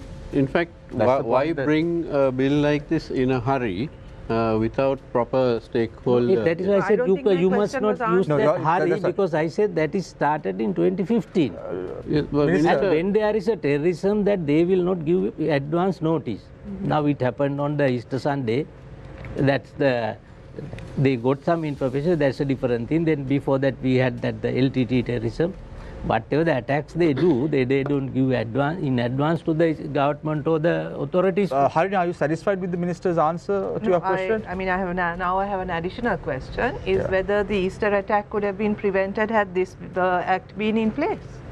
I think most of the MPs would have had to be locked up. Yes, because they were informed in advance. Again, my question is, what is the evidence that was collected? What was the analysis that was done of the national threat to the country that justified this law, other than the fact that there was a call to repeal the PTA? Repeal the PTA, and what is it, the third question, what is it that is missing in our criminal procedure that cannot deal with these kinds of issues? You know that people have not given any mandate to anybody to, to put the security of the national defense at a stake. You know that after the Easter Sunday attack, that the political landscape of this country got, changed. In 2019, in the presidential election, what was the main theme? In the winning candidate, so Gotabaya Rajapaksa's theme was the national defense is the most important thing in the country. That was the topic. In almost every, political campaign that they were discussing, and that is how that he got that 6.9 million votes.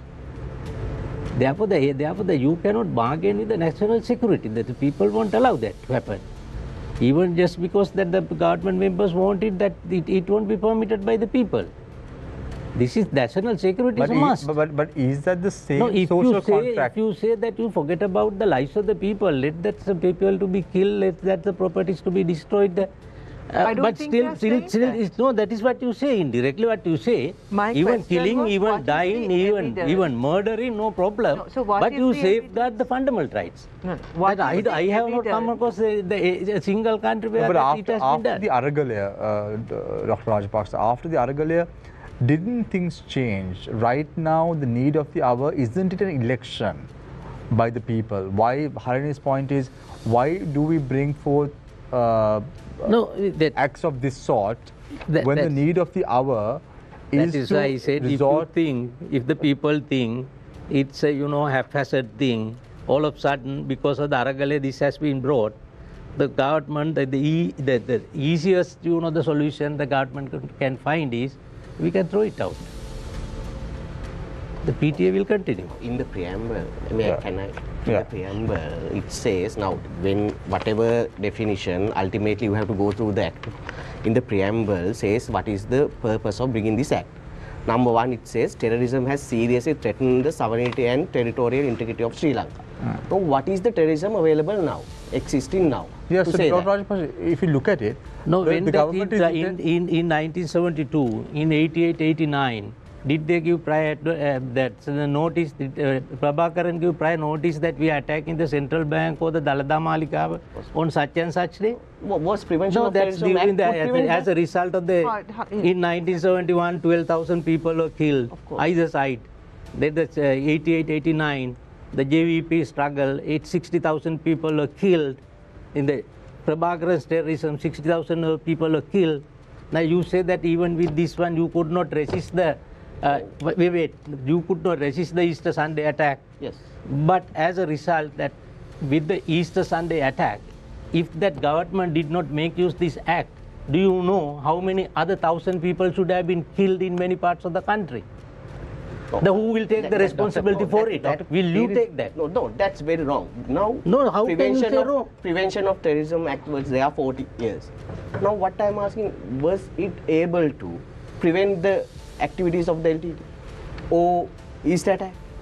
No, it couldn't. Instead of that, what happened was it has been used to repress the people. That is what happened.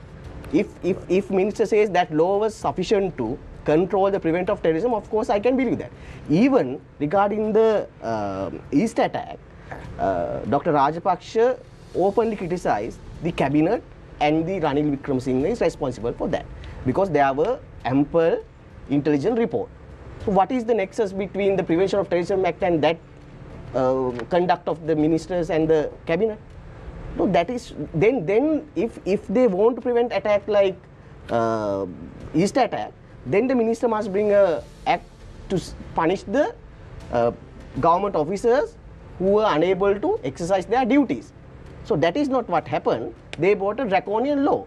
So if they can, if the minister can prove the connection between the East attack and the Prevention of Terrorism Act, of course, this Anti-Terrorism Act he can justify. But there's no connection. We know what is the reason for his attack. So Dr. Rajbhai, if you look at it, the government is envisaging to reduce the number of security forces as well right now because of the economic crisis and so forth. So isn't this a threat to national security? It is not a case where everybody can, it's a good argument, you know, that while even having this PTA, the LTT continued, so much of people were killed. But that sometimes if there was no this particular law and if it was not constrained by using the provisions of this act, sometimes that, okay, you are not sitting here, I am not sitting here, that we may be in a different world. We may not have Sri Lanka now. That was the threat.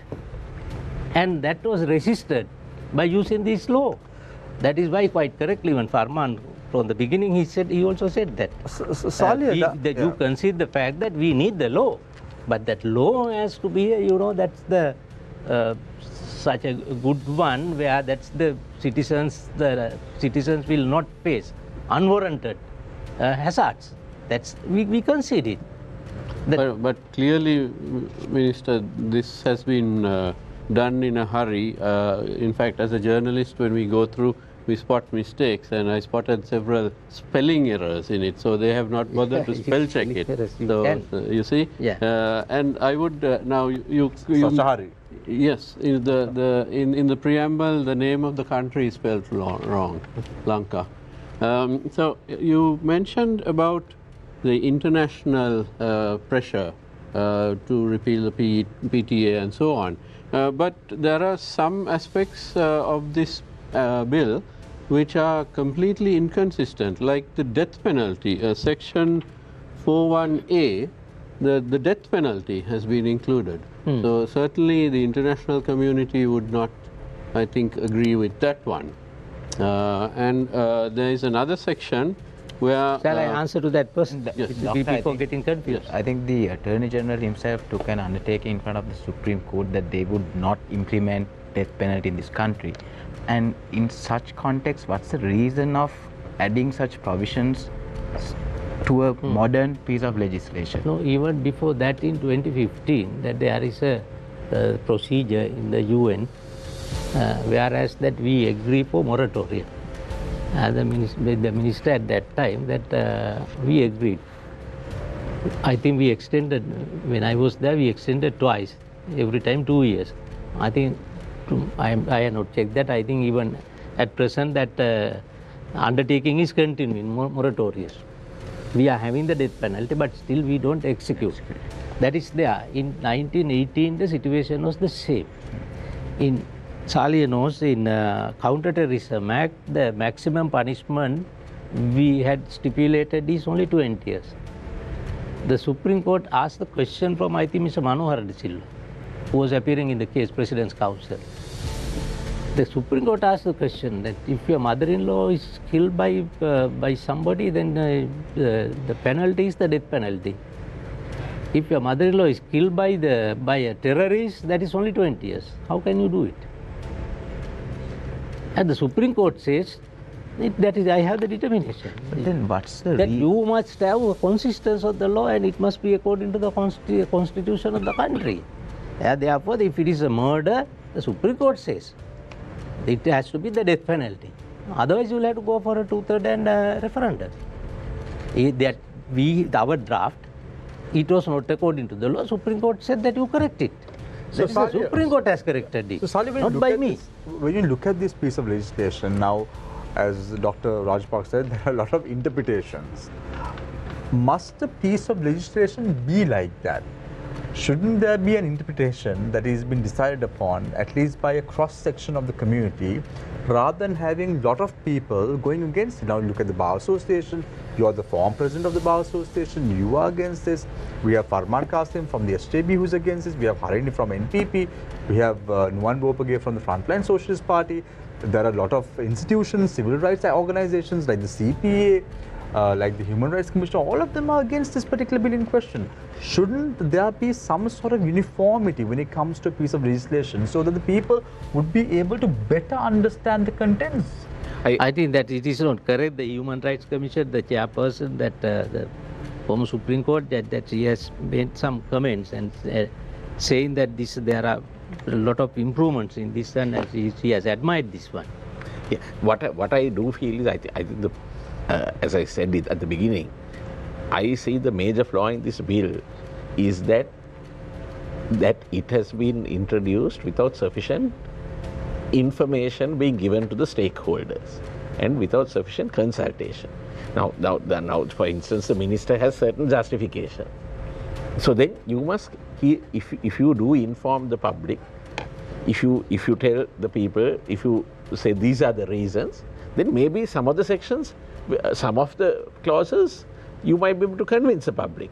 But then if you don't do that, so I reiterate once again that although if the minister says there was unanimity among that committee, but I would request the minister to double check the minutes, because the information I have is that there was no unanimity. No unanimity sense that there was a really, that's the law enforcement authorities were not quite satisfied with the time period of 3 months. They said that there are, not like those days, the terrorism nowadays. Here said the local and international. No, the problem with the and therefore they wanted a longer time. The problem with the law enforcement, this is where I say that what they want is the police want their preserve. The police would like to have a longer detention period. So, but here now in this committee there were certain members from the private bar. I'm not so sure whether they unanimously agreed with these provisions. We can, if you can. May I just interrupt that? Ali, when 10 lawyers get together, that have you ever seen that all lawyers have agreed on one? No, but you said, Dr. that there are the differences of opinion. Yes. That is why that's the Constitution has provided that let the Supreme Court to decide ultimately what the correct thing is. No, with respect, what I say is you must put it on the table. Let people, make people aware. Now, this is a fundamental flaw in our lawmaking process. We think that it is from the gazetting. Well, between the gazetting and tabling in Parliament, you have a week. No, we have extended to 2 now you have weeks. extended it. But after tabling in Parliament, then you have 2 weeks to challenge. Now, can you expect a member of the public to go through all these 100 and odd sections and to understand? No, you must in layman's terms explain to the public, these are the broad provisions. And this is what we plan to do. So that then the relevant stakeholders, maybe the bar, maybe other, and this is not a matter concerning only the bar. I think other professional organizations will have to be concerned, because some of these sections, I was looking at section 3. Section 3F says, it says causing serious obstruction or damage to or interference with essential services. Now, assume that the port strike, then someone might say that is interference with essential services. And that could be construed as terrorism. And then it says, or supplies with any critical infrastructure or logistic facility associated with any essential service or supply. And then it says unlawfully preventing any government from functioning or wrongfully compelling the government to do or abstain from doing any act. Now, so if we know that trade union action, it may not be always palatable to everyone, but trade union action is a legitimate way of fighting for your rights. We know, the minister may remember in 1976, the United National Party had a general strike. We were school children at that time. There was a general strike. The entire country was crippled. But that is not a terrorist active. No, but if you look at what I say, yeah. Now essential service, now we'll say that there are, the hospital services, where that there is an insurgency, there are some, conflicts going on, there are terrorist activities going on. Then the essential service for the poor, ordinary people to get the, the medical treatments. Only in that kind of situation that can apply. So now even under the existing law, that there are powers. to the president to make that kind of declarations and also some similar provisions. But is there any occasion where that the PTA had been used to curtail the activities of the trade union? PTA has been used. Where? PTA was used. No, if it has been done, that is wrong. But I am just asking where, when it was happened. PTA has been used. The instance which I gave, personal dispute between a politician at that time and a famous Sri Lankan singer.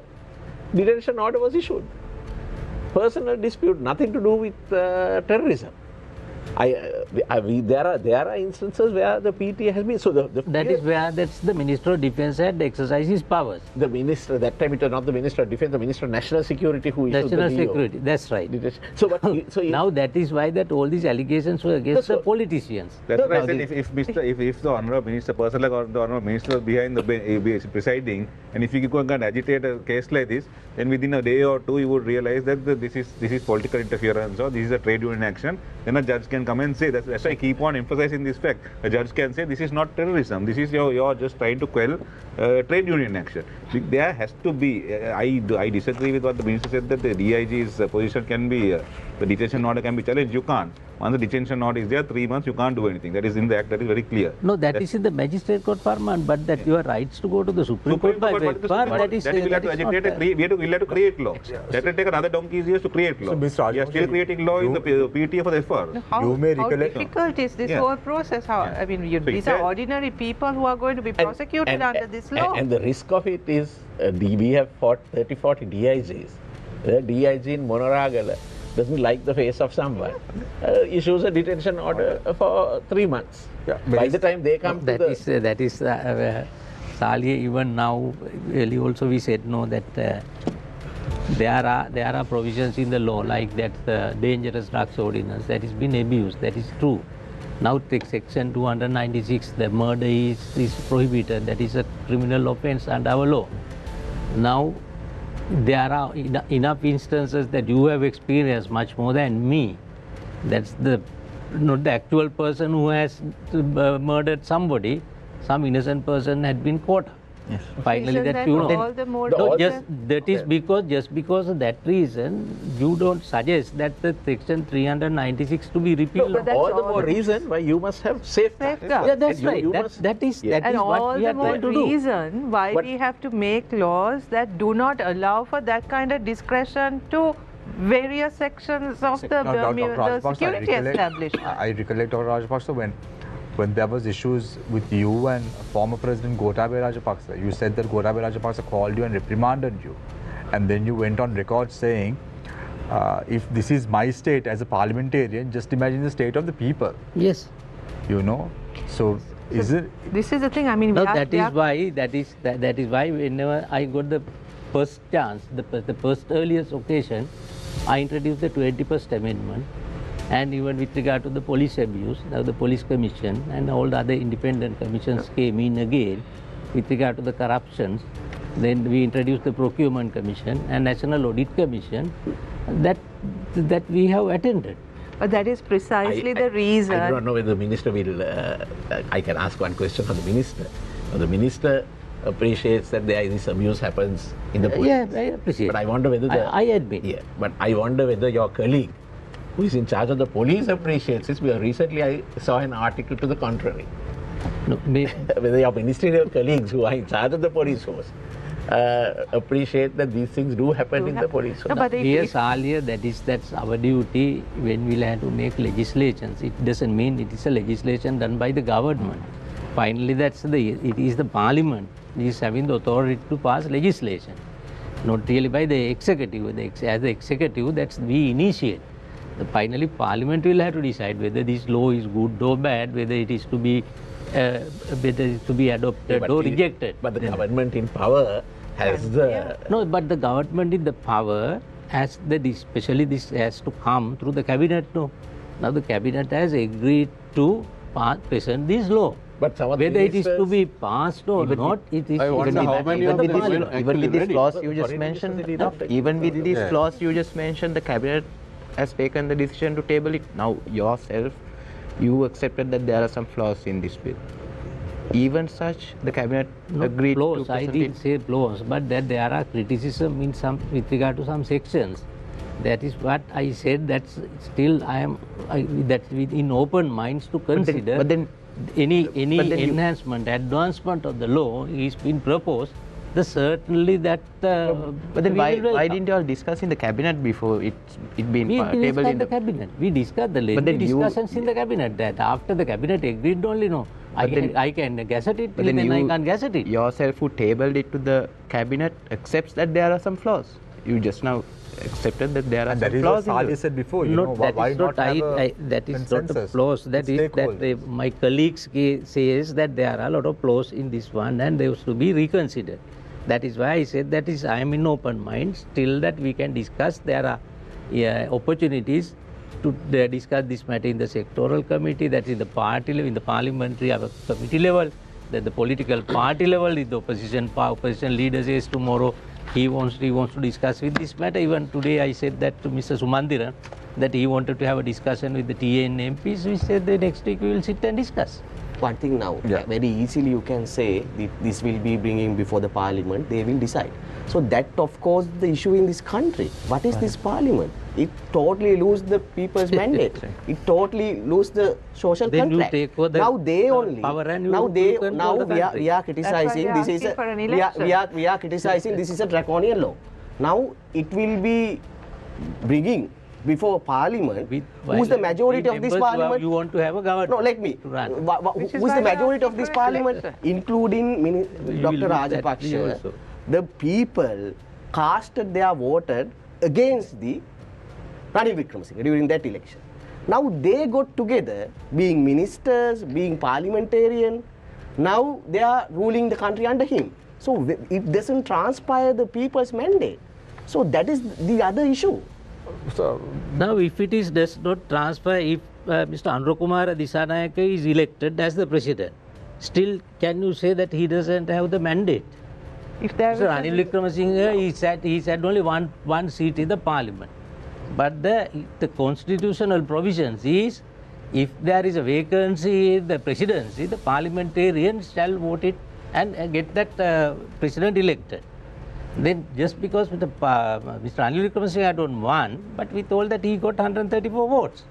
But even if Mr. Anurakumara is elected with the majority vote, he is having only 3 votes. But then still you can people advance the same argument. Still maybe you know that maybe there is institution, but still people have a right to that is what you say. But the constitution says that is the only legitimate way. Now according to this act, they are asking. You are shouting. You can't tell the according to act, it says regarding the sovereignty of the people.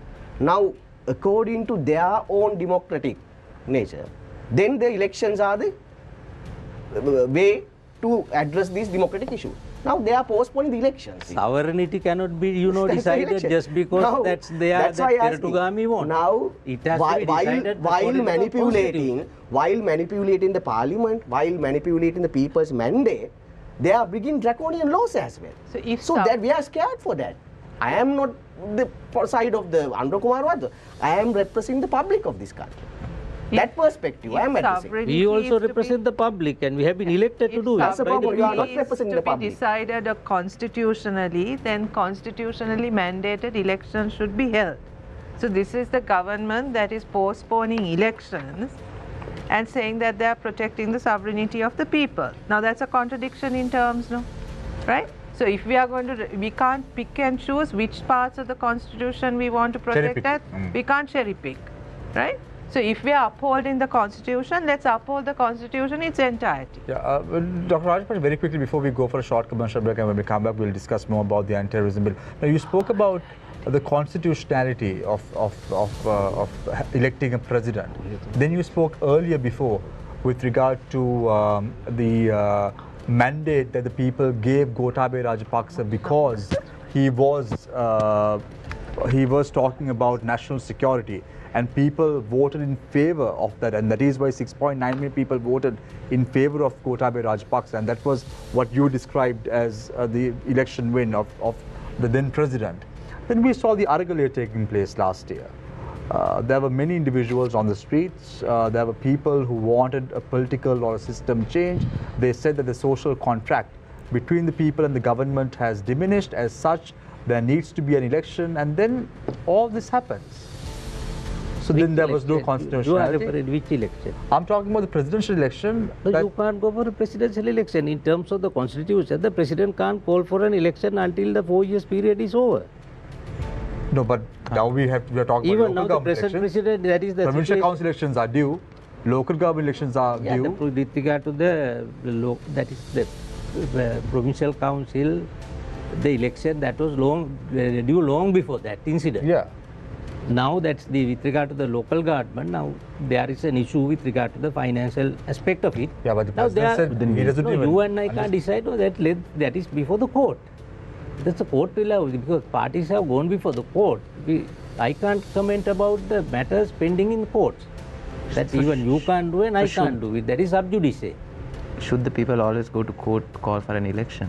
Yeah, that they have gone. That is why I said Should that, they? that is Should- pending. should- That is if- pending. if That the- we also. I'm also concerned. I have told so many times that we also have requested the finance ministry as soon as possible, But somehow now- to make some But are you aware? availability of that funds to the commission. But are you aware, Dr. Rajapaksa, that certain cabinet ministers are against this bill? Because we No, heard that is wrong. That is Minister wrong. Ali Sabri went on record No, saying Mr. that Ali Sabri said that is because that he also said that these powers, detention powers, Yeah. should not be given to the DIGs.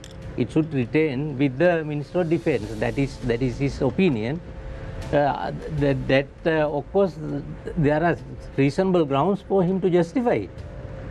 But we did it. We agreed with this. The proposed bill with regard to the detention powers to the DIG, because throughout that the allegation was this should not be given to the politicians. It must be taken out from politicians. If it is so, we can decide now whether it is to be given to the Minister of Defence, whether it is to be given to the, instead of DIG, the IGP, whether it is given to the Secretary of the Minister of Defence. Those are the other options. No, we can't give it to any third parties. No, those are the only people. We'll have to decide who is the best person. we're going for a short commercial break. We're in discussion with Dr. Vijayasa Rajapaksa, Dr. Harini Amarasuriya, Farman Qasim, President's Counsel, Saldi Pieris, President's Counsel, as well as Attorney at Law Nuwan Bopake. Stay connected, stay with Face the Nation. We will be right back.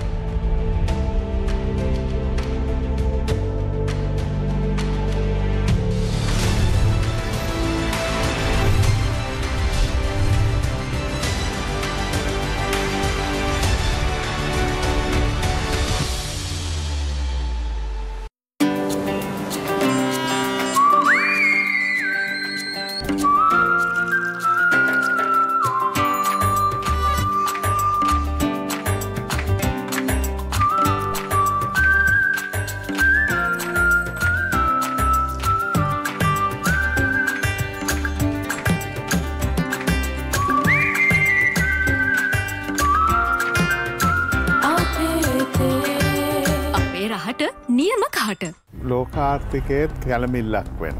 අපේ ආර්ථිකය විශාල කැළමිල්ලක් වෙන. Covid යුගයෙන් පස්සේ ආර්ථිකය වෙනස් වෙලා තියෙනවා. ඉස්සර විදිහටම අපිට සැපයුම් ජාලේ වැඩ කරන්න අමාරුයි. ආර්ථිකය කියන කොටස තියෙන්නේ ලේසි දැනක නෙමෙයි. නෑ නෑ කැළමිල්ලක තියෙන. තාක්ෂණය හරහා මාධ්‍ය ව්‍යුහය සම්පූර්ණයෙන්ම වෙනස් වෙනවා. අපිට හිතා ගන්න බෑනේ අපි පැනලා තියෙන පිම්ම. ඒ පැන්න පිම්ම හරහා උනේ විශාල පරිවර්තනයක්. ඇත්තට ආයතන පවතින්න පුළුවන්ද මේ වගේ කුඩා වෙළඳ පොළක කියන ප්‍රශ්නකුත් තියෙනවා. කුඩා වෙළඳ පොළකට පුවත්පතුත් වැඩි විද්‍යුත් මාධ්‍යත් වැඩි. විලිද්ද සමග නියමාර්ථය සෙනසුරාදා රාත්‍රී 9:30.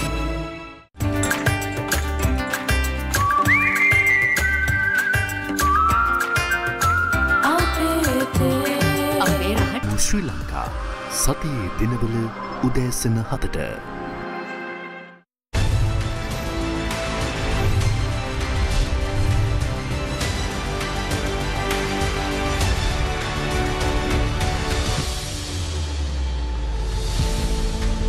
Welcome back. This is Face the Nation. So we're getting a lot of questions from our viewers, and most of the questions that we are posing, Minister, are from the viewers. Don't think it's personal views or we want to have a beef with you on the show. We don't want to do that. We are very unbiased when it comes to our questions. So we have another question from our viewer. This government was voted in during an election held during COVID. People voted at great risk to elect this government, and the politicians at the time didn't mind risking the people's lives so that a general election was held soon. But today, the same government that was elected is denying the people the right to create a new social contract by delaying elections. The Constitution is a contract with the people. It's not just a piece of paper. It is a living document. Don't use the word Constitution loosely and think that the people don't understand the full meaning of that word. So as a government representative, what do you have to say? Yes, that the election was conducted during the COVID. That is correct. In terms of the Constitution, the parliamentary, even without election, that automatically that period will be lapsed, and that's the parliament will defunct when the period is not, when the period is over. Now here, that's the local government election that comes under the normal laws, ordinary statutory laws, and therefore that I am not here comparing that the Constitution, the basic law, the supreme law of the country, and the other statutory laws. Anyway, that with regard to the conduct of the local government election, we also concerned. But there is a issue where even the last month that when we discussed with the Treasury, their position was that within 15 days that they had to pay 2 salaries. The 25th, the salary of the March, before 10th, the salary for the month of April. And therefore, it's difficult for them to find the monies. We also have requested at the earliest possible opportunity provide the money to conduct the election. And that is a matter now in the courts. Of course, I cannot make any comment with regard to the matters in the court. Let the court decide it. If the ministry says that we can find the money before it, that's definitely will have to go for election. What's the position of the SJB on this? Position of the SJB is contradictory to what the president says, that there is no election to postpone election. So that statement is enough to answer what the government and the president is thinking. He said in parliament, no other place, that there is no election to postpone. So what does that mean? This government, diverting from what we were discussing today, this government has no legitimacy. It's illegal why I say is also because of the statements of the president like this, He's acting like a tin pot dictator, whether I like it or not, right? To come out and say, a person who's been in parliament for 40 years, leader of the largest parties, decimated it, and then comes and says there is no election to postpone an election. I mean, what sort of a statement is that? Can a serious politician having democratic values come and say that? But he was grinning when he said that. He can grin or he can laugh or he can do anything, but he said that. I mean, what a idiotic statement to say. President's statement? Yes, the president's idiotic statement. Yes, of course. What are the words to use? I mean, come on. I mean, there are people who are watching. There are the parliamentarians are there. People are watching, and then that sets the stage, The whole agenda is set with that statement to come out and say there is no election to postpone. From that day, we know there is not going to be an election. Then we go to court. We went to court. The SJB, the General Secretary, went to court with the election postponed. We got obtained an interim order also. And now he's putting the Treasury Secretary into trouble. Now we have felt contempt. So how do you feel? How do you feel, Farman, when such laws are being brought in, when negotiations are taking place with international organizations, this government which you are deeming as illegitimate, what do you feel being an opposition party member? Is it fair in the eyes of the public? No, it's very foolhardy. So that's what we've always said. We've always maintained that this government has no legitimacy, and don't go ahead with. We've been asking for elections always. We've been calling out for elections. The president is by constitution can call for an election. He can call for a parliamentary election if he wants to, and a presidential election, arguable whether he can call this November or not, but we say he can. So he could have called for a parliamentary election when he wanted. If he wanted to test the waters, he could have tested it with the local government elections. So it is not fair by the people, and we have said that. That is why our leader, Mr. Sajid Premadas, has come out and said that whatever the IMF is giving, this government is taking blindly. And that is not a contract, that is between between the people of this country. Farman, I saw last week we had Iran Vikramratne on the show, and he spoke about the fact that they were trying to meet opposition party members to form a unity front in terms of battling out this anti-terrorism bill that would be tabled in Parliament anytime soon. But in that list of members, the NPP was not there. Why? We had we had Udaya Gamampila, we had Nala Gudeva, we had a lot of Rauf Hakim, Rishad Badiuddin. We had a few parties, but the notable absentee from the list was the NPP. I don't know what list you're talking about, but no, this was the recent meeting. Yeah, okay. You're the legal. Yeah, I don't know what list you're talking about. From what Honorable Member Harani spoke about, definitely they are opposing this bill. No, but in terms of forming a unity front, unity front in the sense there is no unity front. Like it's not like election. No. It's like it's the unity front in the sense they will go with some common principles. Probably the NPP has a different principle. Or they will obviously. I'm now speaking for. But I'm sure. No, we'll ask Harini also. We all don't see eye to eye. No, SPB and the NPP. I'm sure they're objecting. No, we all don't, right? Obviously, we are obviously two. That's why we are two different parties. Yeah. Otherwise, we could have formed. But they see eye to eye with us. Who says eye to eye? You. I don't think so, but based on this discussion, of course, I didn't see anything of that sort. No, so I think that is on only the bill, no? No. No, I want to know, yes. Please. Dr. Rajapaksa says something very interesting. On the bill, you all are against, but otherwise, you all are together. Yes, because we are very friendly. So we have Harini, I want to know a little bit about that. How friendly are you all with the government? I really don't understand what the minister is talking about. As human relationships go, I don't think we have anything personal against any single person but in terms of policy, when it comes to Parliament, in Parliament, of course, you all to talk about friendship. No, I don't think there's any policy that that's what we want also. We don't want anything related to friendship in Parliament. These are not personal agendas, right? But I can't think of any one single policy that the minister has brought forward that I have or the NPP has supported. So I think there's a very clear policy disagreement here. There are no, that is true. I concede even when I brought that in January, that finance controlling on that elections. They opposed to that and they voted against it. I wanted to prevent the corruptions in the elections and they have voted, limit the expenditure. They voted against. With regard to the question that you raised about the alliance that was created, at this point, the decision that the NPP has taken is that we are not going to form any alliances with any party. There have been occasions in Parliament where, as an opposition, we have acted in unity when it comes to opposing certain things. Is Andrew Kumar Dissanayake back from Korea? He came back many weeks ago. I am very curious as to why everybody is so interested in his trip to South Korea and his return. Curious about return, not visit. But this is not the first time he has travelled out of the country. Why is this South Korean trip causing such excitement in the I believe he was in Europe before he went to Korea. Was he? Yes. Italy. He was in very many countries prior to this.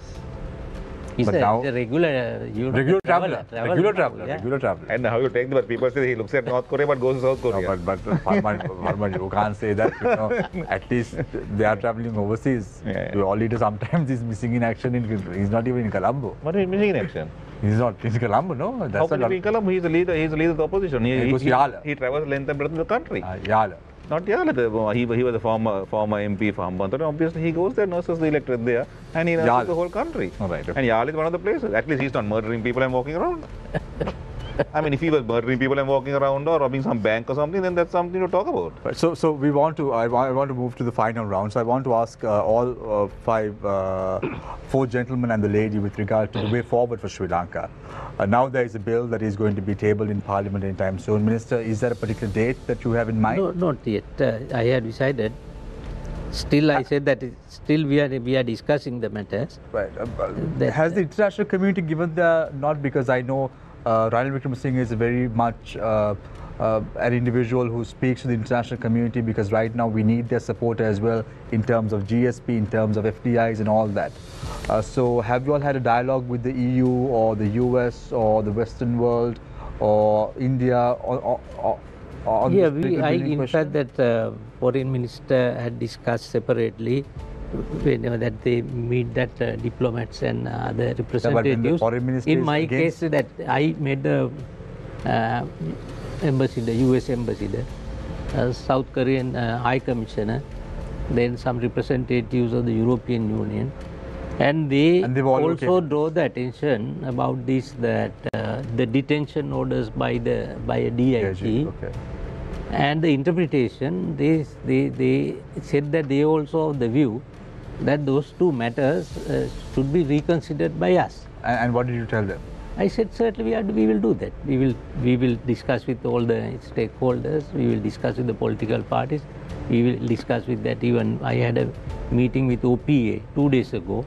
There was a very good interaction. Then we will have in a similar way, not only the BSL, but GMO and other trade union, as we discussed the 21st Amendment with more than 100 organizations. Dr. So we will do it. Yeah. Before we go to the final round, if you look at the bill in question in totality, there were a lot of things that were discussed by the government. We spoke about a Rehabilitation Act. Then we spoke about the government spoke about bringing forth regulations to manipulate or at least control social media. All these were discussed and debated upon. It seems that all these aspects have been brought in surreptitiously on this bill in question. No, you saw that the Rehabilitation Act, in fact, that has been, that drafting process had been started more than 15-16 years ago. And there had been certain, insertion into the bill just after that is after the Easter Sunday attack, whereas that it had been the intention, where my predecessor, Mr. Ali Sabri, was the minister. During that period, certain provisions had been inserted with the intention that those who have got involved in that some activities like in the Easter Sunday attack, youngsters who had been misled, without going through legal process, just to have some rehabilitation and to make them good citizens. That had been the idea, very frankly. During that period, there was no argale or anything. But when the people started opposing for those provisions, that I categorically said, we don't want to capture any of those categories, that we will confine to drug addicts. And there should be the Supreme Court also, at the first instance itself, that we informed, the Attorney General informed that we will confine it to the drug addicts. But as you said, that they opposed to that, they voted against. Even rehabilitation of youngsters. Because there is already an existing, am I not correct, that there is already an existing bill for rehabilitation, so we did not see the purpose for another. No, there is no bill. That was a administrative, that is an administrative arrangement that happened, that started during Chandrika Bandaranaike's period. She opened that one, you may recall that Chittavella was the chairman at that time. Yeah. It was an administrative arrangement, there was no legal mechanism and there was no legal protection. And that is why we wanted to take that is out of the army control and just to have basically the psychiatric doctors to take charge of it. That was not what was in the bill, Minister. No, that is, you show me a single thing to contradict my statement here. There is nothing other than that. That was one of the criticisms we had of the bill, the absence of mental health parents experts. are there, they come and tell us, even I know personally, that as it was, you will have to go through the court process. Unless the direction of a court, we can't accept. People, it's a stigma, people consider it as. And now voluntarily, if they say that we want that this child to be rehabilitated, we can do it. Don't you think that is good for the people in the society? If I express my opinion, you won't get hurt, right? No, that I know I never get hurt for any. You would call me ridiculous by when I express my views. That is. But let the people decide. Let the people decide. Anyway, let the people decide, Dr. Rajapaksa, on that. So we're going for a quick commercial break. When we come back, I want to give an equal opportunity for the 4 speakers onto my right, but I'm going to give extra time to Dr. Vijayadas Rajapaksa because he's only on the. I'm alone. I'm alone. Yes, you're alone for sure. So I will give you some extra time. So, if your policies were right, not only me, Dr. Vijayadas Rajapaksa, the entire country will stand with you. Unfortunately, that's not the case. So we go for a short commercial break. But in 21st Amendment, the whole country stood with me despite all the obstacles from either side. Let's go for a short commercial break, and when we come back, we're discussing on the anti-terrorism bill that would be tabled in Parliament anytime soon. There is no set date yet. We're going for a short commercial break. Stay connected, stay with Face the Nation. We will be right back.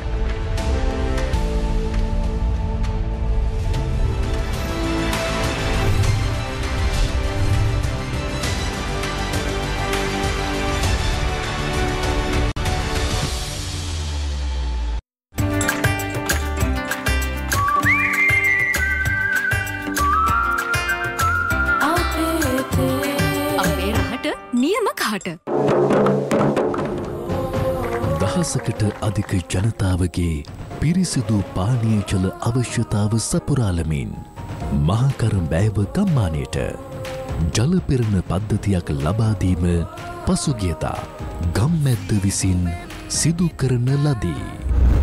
ගම්මැද්ද රට නගන ජන පෞර. I would be acting as an independent governor. I know what to do, and please allow me to take right steps, take right decision, and please support me.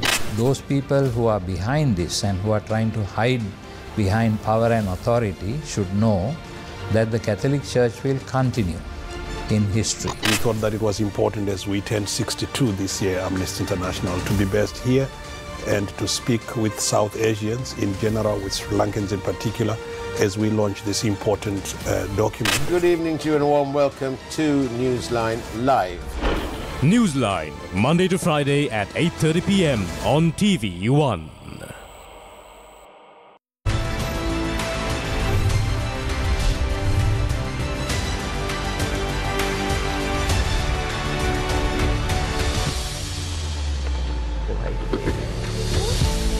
Welcome back. This is Face the Nation. We start off the final round with Attorney at Law Nwanbuopege, a frontline Socialist Party. Yeah, at the conclusion, all what I have to say, this is not a spontaneous piece of legislation. It is a reflection of the policy of this Ranil Rajapaksa government. It is very clear. Now, when you go through one by one of these sections, it is not an innocent move. It is not to give assurance against the terrorism in this country. So therefore it is very clear what is the conduct of this government. Subject to that only we have to interpret this. Out of the context we can't talk about that. Now from the very beginning what this Ranil Wickremesinghe did, he blatantly attacked the Aragale, which demanded a proper transparent new system. He blatantly attacked. Then thereafter he actually blamed Bar Association. He specifically mentioned the name of his president, former president. At the same time, now they are going to bring judges before the privilege committees. So this is the conduct of this government. At the same time, now they are going to implement IMF conditions, which has not been divulged yet, which totally against the social welfare and against the public. So in the under this context only, they are suddenly bringing this act. So therefore the main artist of this act is, I am 100% sure there's no hesitation, the Ranil Wickremesinghe, the present president.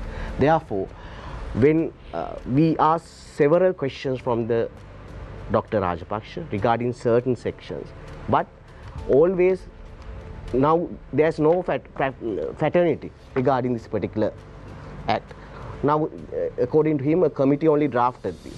Now, at the same time, when we asking about these particular things, Minister says, no, Parliament will finally decide. Then he say, now it is open, everybody to talk about that. But that is not the reality. Now there is a piece of legislation more draconian than the previous PTA, and it is anti-democratic. At the same time, there's the tyranny, and it curtails the fundamental rights of the people. So that is why we are opposing that. So all the most of the political parties and human rights activists, all are raising issues against this. At the same time, it is not a replacement of the PTA. Actually, it is an enhancement of the PTA and violation of basic rights of the people. Therefore, in these circumstances, we have to somehow defeat that. What is the message given by the Aragale? Power is with the people.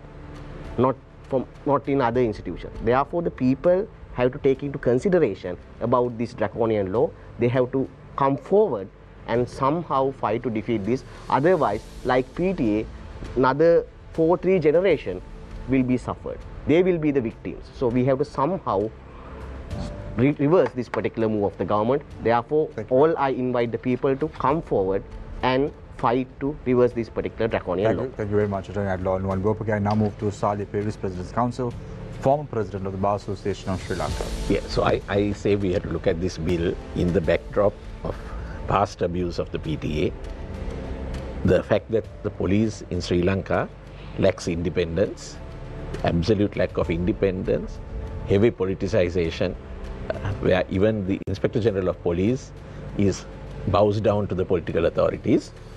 And we have to also look at it in the background of concerted attack on independent institutions in this country.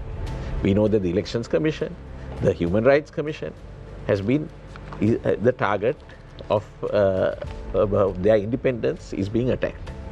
And we see willful disobeying of court orders.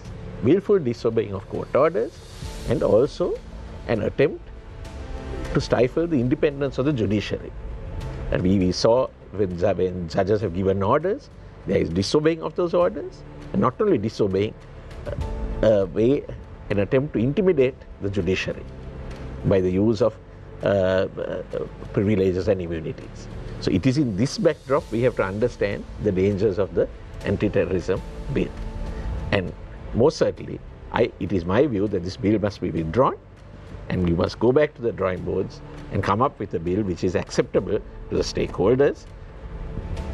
PTA has to be repealed, but this is not the way to go. Thank you very much, Sali Peris, President's Council. I now move my attention towards Dr. Harin Amarsurya, Member of Parliament representing the NPP. We have always stood for the repeal of the PTA. We've certainly not asked for the PTA to be replaced by something worse than what is in existence. As I said earlier, we need if this kind of legislation is to be proposed, then there needs to be a justification for the need for such a law. And the minister and the government have failed to provide adequate justification for such a law to come into being. The only reason that we see for that is why you have to take the intent behind the law. Whatever the minister may say, the intent behind the law is not justifiable, is not innocent.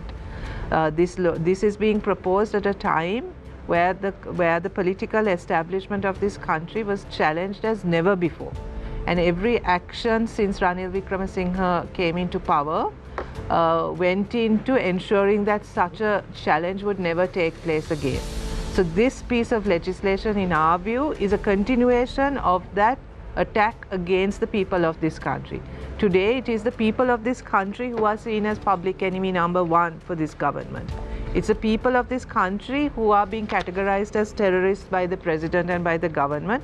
And this piece of legislation, far from protecting the people or anything to do with national security or public security, is about extending the executive power of the president in order to crush whatever challenges or dissent that is existing and will continue to exist, especially against this government and its current actions. Also, what is particularly dangerous is that this is coming at a time when the government is also denying people the right to exercise their franchise. So constitutional guarantees for exercising their franchise is also being denied, and through this legislation, what the government is proposing to do is to deny their constitutionally guaranteed rights to express themselves, freedom of expression, freedom of opinion, freedom of organizing. All of these constitutionally mandated rights are being curtailed by this piece of legislation, and also I think it's highly irresponsible for a government to come up with this kind of legislation and then say, well, now we are open for discussion, you can give your comments and we are willing to accommodate. That's not how, I don't think that's the way you should go about bringing in legal reforms in this country. Right. Thank you very much, Dr. Harin Amarasuri, Member of Parliament. I now move my attention towards Farman Qasim, President's Council, Legal Secretary of the SJB. Now the PTA has been in existence since 1979. It didn't stop a 30-year war. It didn't stop the insurrection in 88, 89 or 87. It didn't stop the Easter carnage. So if it did not stop all these, then the biggest allegation against the biggest drawback of the PTA was the abuse of the power, I mean, during the 30-year wars, the powers were abused. During the 88-89 insurrection also the PTA powers were abused, and after the Easter bombings also were abused.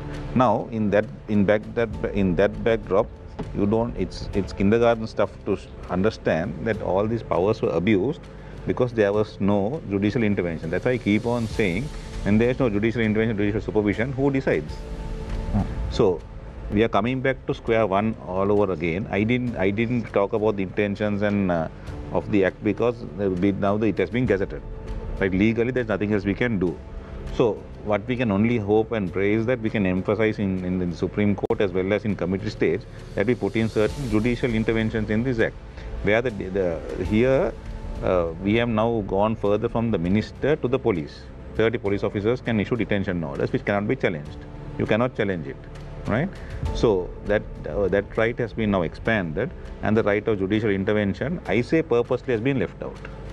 Because that is the most fundamental fact in the whole discussion of the PTA. If one was honest, if one was honourable, you would say that this whatever action you take under this particular act can be justiciable. We can always argue that under Section 102 we can file an FR and then go and argue, but we'll have to create laws there. I mean, for 40 years we are still not sure whether the PT detention order can be canvassed in the Supreme Court or not. We still go and argue that for every particular case. So we want to argue another 40 years on Section 102 of this particular bill. No, it'd be very easy and very fair if from the date of detention, if judicial intervention and judicial supervision can be ingrained in the act. That is all what the SJP at this moment is our stance, is that because now the intentions and all purposes, all that has passed now and is being gazetted. Therefore, our stance is simply that there has to be judicial intervention even at this late stage. Thank you very much, Farman Qasim, President's Council, Legal Secretary of the SJB, Dr. Virasa Rajapaksa, Minister of Justice, Prisons Reforms and Constitutional Reforms. In the first place, that when we say even while having PTA that they could not prevent that or resist the LTT war is not correct. If this law was not applicable, it would have gone for not 30 years, 50 years or 60 years.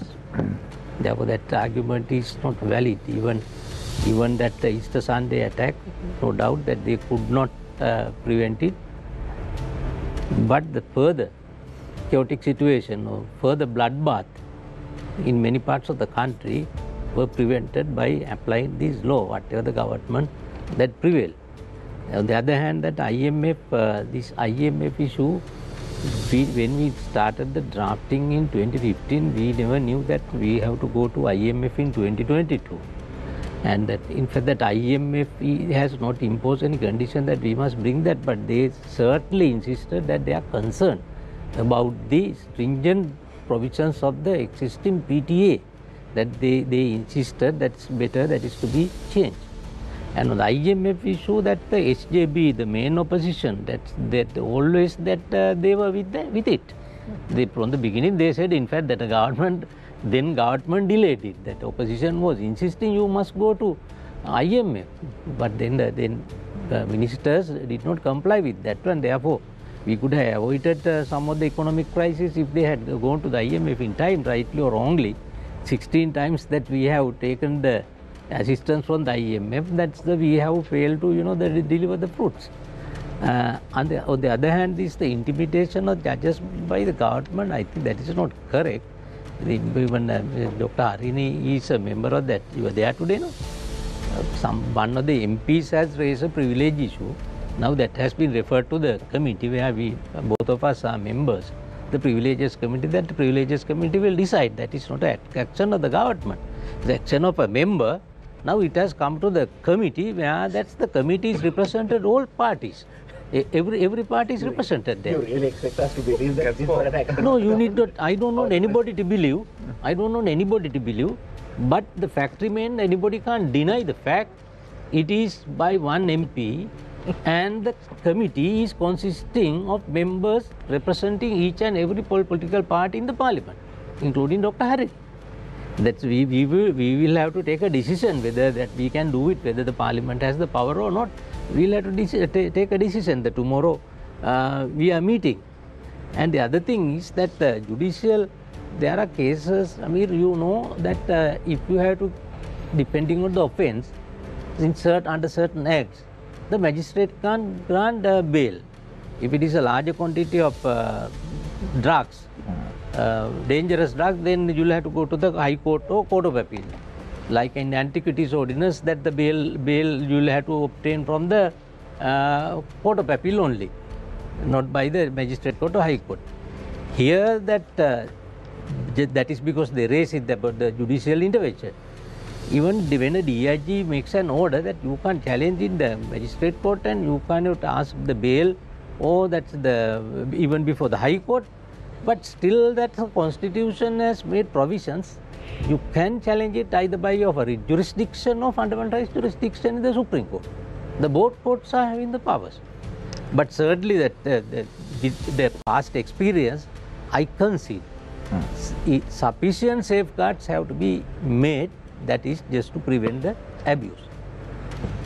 Otherwise what will happen, the so-called, they say that's the most dangerous draconian law, the PTA, will remain. Seems like it, Dr. Vyas. Just one clarification about the IMF. The SJB raised about the IMF because the disastrous consequences of what President Gotabaya Rajapaksa did to the country. That is why we said you have to go to the IMF. If he didn't do those disastrous consequences, we wouldn't have to go to the IMF. So once he ruined the country and brought it down to his knees, then we said now go to the IMF. Not that we love the IMF and want to go to the IMF. That's the clarification there. But I need to give an opportunity to Dr. Vyas Rajapaksa to respond to that. No, that is of course that Farman, you know, we accepted this government when there was nobody to take it over. No, I myself, you know, that pleaded with the opposition group and the opposition leader, please take it over. We didn't want any position or any privilege or whatever. We didn't want to be a part of the government. Even we said 53 members, we are together. We are giving unconditional support. Please take over the government. Then finally, when they said that they refused it, we said, okay, that we will take 4-5 portfolios, not because we want portfolios, just to show that we are all together with you. You have 48, we have 53. Then when they refused, Samir, what else can we do? We did a sacrifice. These are all just nice stories. No, not nice stories. That is the truth. These are nice stories. No, that you don't believe that? Don't you believe it? We'll have to argue about this until the cows go home. So let's stop it at that. So thank you very much, Dr. Vyas Rajapaksa, for joining us this evening on the show.